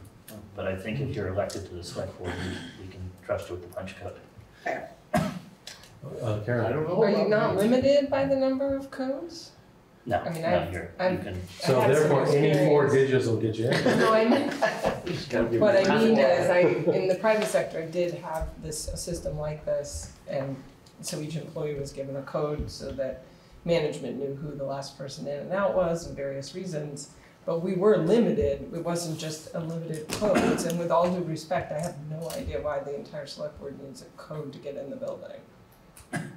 I mean, that's why they didn't all get keys, is because it was kind of questionable why Mike Bard needs to get in the building on a Sunday. Why do you need to get in the building? I don't, I'm out fishing. But with that in mind, I do think it would be a huge help for the board chairs to have a code. Yeah. Because they typically are going to attend the meeting. What do you need to do on a Sunday in this room? Well, the beauty is we can create temporary codes, so. Yeah. Right. I mean, I guess if there's no limits, then it doesn't matter, but if 100 people have codes, then Bill Winter's still gonna be shaking his head about, who has a key? There's also, who has a code? And there's also different limits on different entry points. So it can be set up that, you know, we still have physical locks here, so you can get in on the weekend, you can use the steel room, you can use the bathrooms, and that's it. It's not unfettered access to the building. So would there be a keypad on the main door and the steel door then? Is a card with an embedded number better than a code? Cards are expensive. Okay. Just Yeah. I think the technology worked great, and I used it 10 years ago, you know. Codes or? Codes, we had codes, so. Yeah.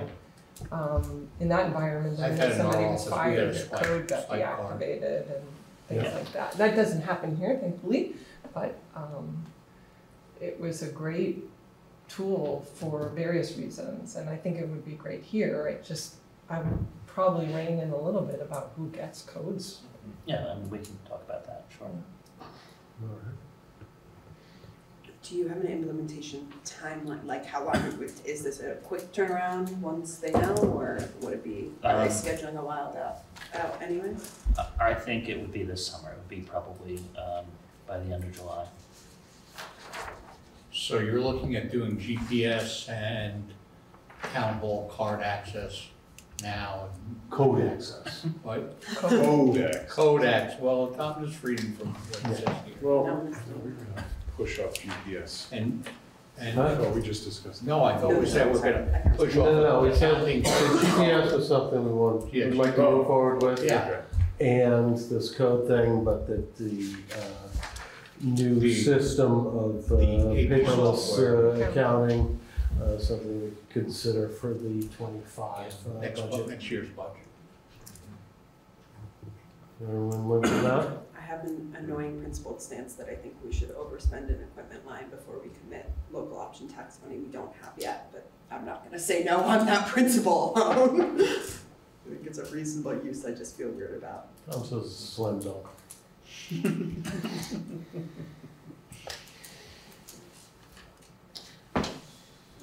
And I'm not trying to push on this either. It's an option for you to consider. We got a lot of plans for local option tax. We just Do gotta you keep need that in to mind. vote on this, or you got sort of general I don't know. temperature? Formal of vote. vote? It sounds like everyone is pretty comfortable with the GPS, Mhm. not with the accounts payable system in this one. I'm not really quite sure where you're at yet, so. Do you wanna make a separate motion on each one? Yeah, let's do that. I That'll make it clear. don't think Tom's asking you for don't- you don't motions. need- you can He's just give me your wants sentiment. I guess, Okay. yeah, the town car. First, we'll start with the beginning. Everyone, raise your hand if you're interested in getting the GPS for the main vehicles this year. Okay, all right. The paperless accounting system. This year? Next year. Let's consider. And the code access system. This year?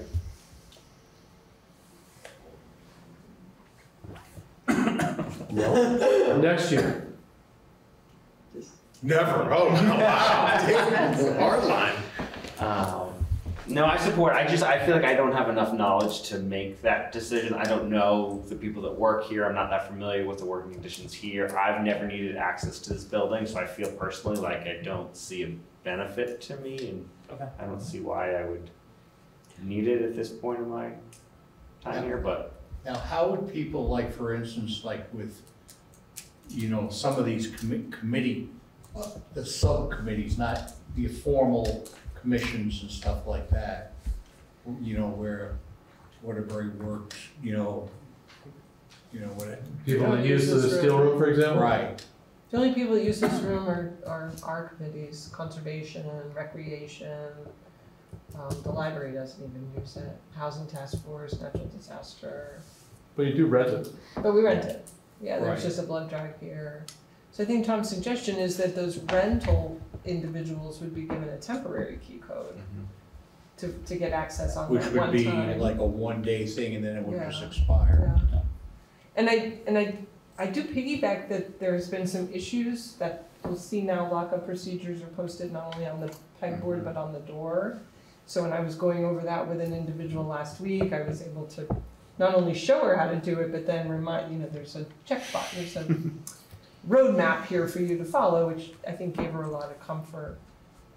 So I don't know. No one's asking me my opinion. I'm not raising my hand. No, I think Karen? contracts is- I would wait till 2025 and budget for it. I think we could get by the rest of the year using the method we have. But I do think there's a value in updating that technology. Yeah, that's well said. I agree with that. I think let's figure it out before we go and spend a bunch of money and then maybe really want to change it around. So GPS this year, everything else next year? That's Is that the sentiment? Well, look at it, those things. Oh. I don't think they guarantee. We can look at everything pretty much for free. It's a budget season. It can be in the draft budget. Ooh, draft budget. Okay. Everyone good with that? Yeah. Moving My on. only other, I assume you can't get just the front door. I feel like to me the most compelling is if you could get just this steel room and keep everything else locked sooner, to me there's like a, but I assume it's a one-time install and they wanna do all the doors. 'cause they're- That to me is the more, we don't want people to have access to the main office. Yeah.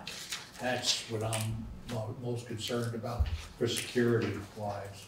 You know, Right. I don't, what could they do here? The worst thing they could do is probably graffiti or something like that, or, you know, there's all sorts of mischief. Now it's pretty total watching over the room.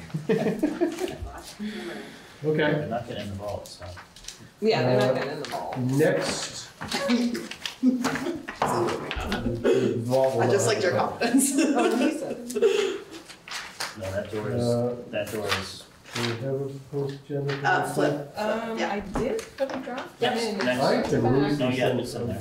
It's front to back. Oh, front to back, oh, okay. There you go, right Perfect. Got it. So, proposed for next meeting is the, usual. Bylaw update.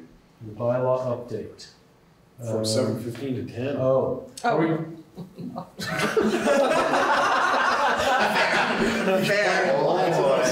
That's what it says. 7 years in the making. Okay, well, we'll change the times here. Yeah, we'll add time, so. might I suggest, while the planning commission will be here at the next meeting, so they tonight, I don't know the outcome of it tonight, but they are talking about phase 2 and what do they do, and my understanding from talking to Neil was there was some push where phase 2 is going to be the entire rest of the town, and I expressed to Neil and I told him, feel free to tell this to the planning commission, but in 2 years, we're gonna be working on our town plan, and so I think it might be a good conversation between the select board and the planning commission to maybe think about, do you simply just spend the next X number of years working on bylaws updates for the whole town, or do you maybe try to accomplish something in just this 2-year window and think about the art of the possible? Because then you're gonna be focused on the town plan for a while. Or do you do the town plan now? Because you don't need to do it you have to do it every 10 years, but you can do it shorter and then focus on bylaws. And I said to Neil, I don't particularly care from my perspective how they want to do it, but I think the board should be aligned. Yeah. So I think that'd be a good conversation to have, and I know the planning commission was having some of that conversation tonight. All right, well, we can get, and then there's the bylaw that we suggested that they revise, and they're gonna be coming back to us with that. Yeah, they should have that all wrapped up. So this could be the wrapped up discussion, could it not? Wrapped up discussion and just a conversation about what the next phase. Next phase, okay. And then setting the tax rate. So we don't quite have a final grand list as of today. There's always some minor grievances, and those are settled by the listers. And usually it's small matters, you know, a few grand here, a few grand there. There could be one reasonable sized grievance for a business that did a pretty major expansion. We haven't heard anything yet, but just that's the one that would make sense because there's a big value change for that business. They did also a huge expansion. But as it stands now, based on the grand list, we're in a good place. Grand list grew more than expected, which is good, so it looks like we will have, if the tax rate is the same rate adopted on town meeting day, we'll have a surplus, probably 30,000, a bit more. Which will give you the option of actually setting a lower tax rate if you desire than the one adopted at town meeting day. Not dramatically lower, we're talking the third decimal place, but And then there's something school to consider. And there's school taxes, which are something. Yes. higher in the second decimal place. 15% at least? All right, so you want to keep that on? Do you want to have that I discussion? think we'll be ready. Okay, all right. So, sorry, just to, And if we're not, we'll know. yeah, he's doing his grievance hearings on the 19th, so maybe we do want to postpone till July. Well, we'll know in the sense that if any of the grievances are large. If they're small, we can still make assumptions, even if everyone was settled for the requested amount, we still should have a good margin. Okay. And parking rates. So, I made about 9 motions for things to continue, including but not limited to our dear friend, the local hazard mitigation plan. And I'm looking back to see. Maybe 20 minutes.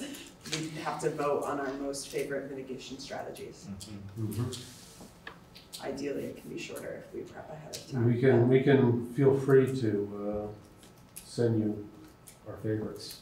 Yeah, we could, I was gonna say, had I known, we could have like dot voted, it would have been I really thought he wasn't coming back till July 15th. This is on vacation. You're right, so we There's could time to do get- it that or July 1st, we just have to get it to him, he wanted 2 weeks. So if we do a July one, we gotta get it to him. Yeah, I think we should have at least a preliminary discussion of this to keep it moving. Yeah. Okay. I mean, So I feel put like that we on literally June. can just do tallies, yeah, it might be like work time. And then, The other one was housing trust update. Yeah. That one, your motion said July 1st. All right. and noise ordinance, And noise? Yeah. Oh, Um, noise, I think she said too. Let's have a party and test out the decibel machine. it can just be a secondary, we're now noting, but we can have multiple discussions. I'm looking here at our parking lot. So noise should be on the next meeting. The 3-year budget plan, Oh, which that's is really not what I about, was looking at. which is really about capital, that's ready to be presented at the next meeting or some Right. future meeting desired.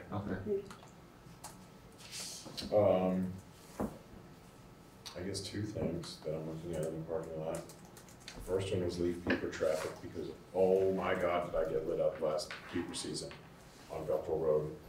I got 16 phone calls in a day about Gulfport and 100 and Perry Hill being backed up. Yeah, it's Waze said that we should go that way.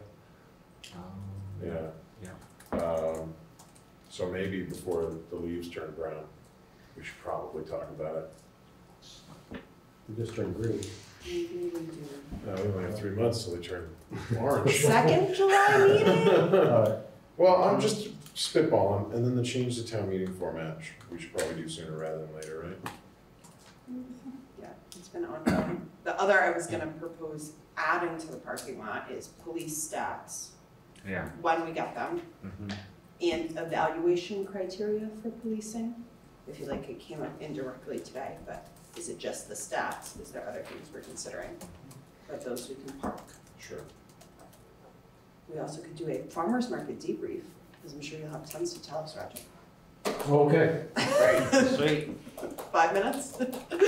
Decide what questions work or Yes, I don't. will, yes, choose which ones I prefer, I listen to. The others that I didn't. But yeah, okay, we can have that too.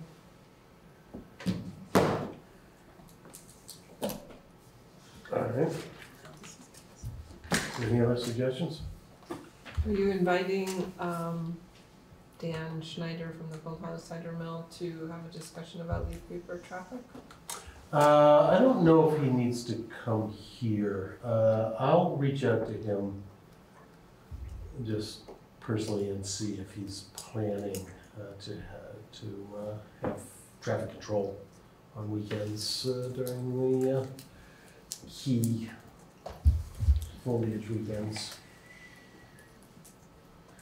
If not, then he'll get invited. And you wanted to do that next week, the 17th? Sure, yeah, I mean, if we were trying to stuff some more fun discussions into the agenda for next week, or 2 weeks from now, then sure, but I do think before peeper season is upon us, it is a discussion we should have. Okay, we'll see, I guess, how it all comes together. Okay, yep. We can, I can come meet with you on Friday. We'll set the preliminary agenda and then see how things sugar off Friday after that. There are very few agenda items I vouch for that are as less hotly contested as peeper traffic.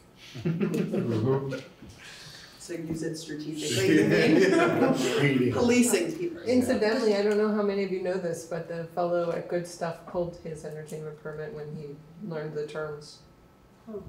So. Really? What were the terms? The terms was that he was provided authorization for one. Yeah. To see how it went. Oh. And so when I gave him that information, he pulled his permit and asked me to shred his check. So Well, you he's not. did want to put them all into one, right, originally? Yeah, he wanted them all in one permit. It wasn't about the cost. Tom's suggestion at the meeting was $25 per occurrence. That wasn't the problem. It was.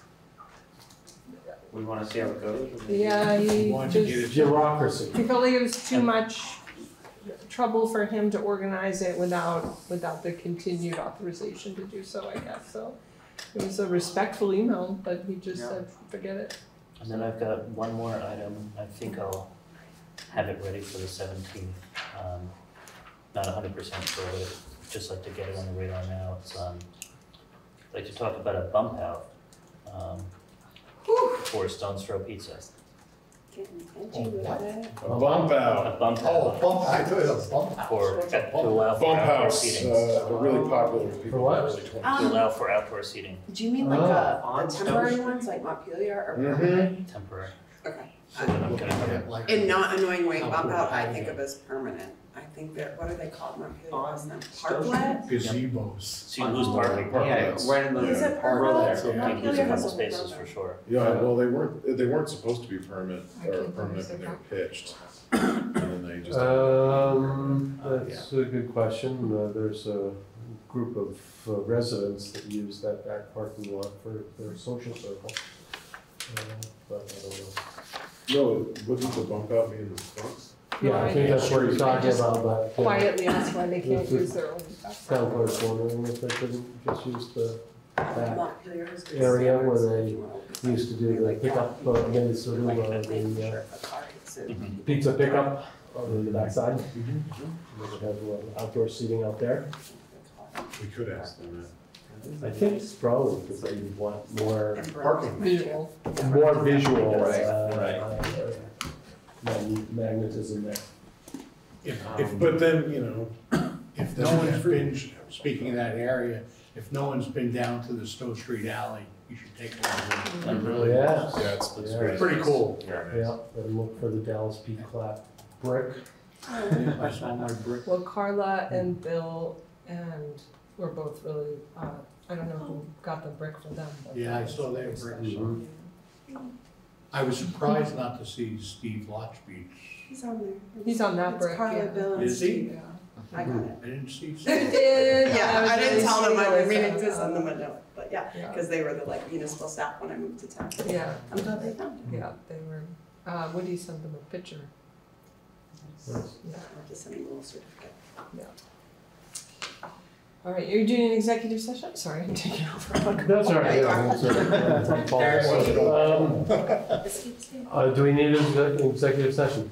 Yeah, we should give it quick. All right, well, then I will take a motion. Before a real estate transaction. I move to find that pending premature public knowledge of pending real estate will clearly premature public knowledge of pending real estate transactions will clearly place the town of Waterbury at a substantial disadvantage. Second. Moved and seconded. Any discussion? Hearing none. All in favor say aye. Aye. Any opposed? Any abstentions? All right. I move to enter executive session.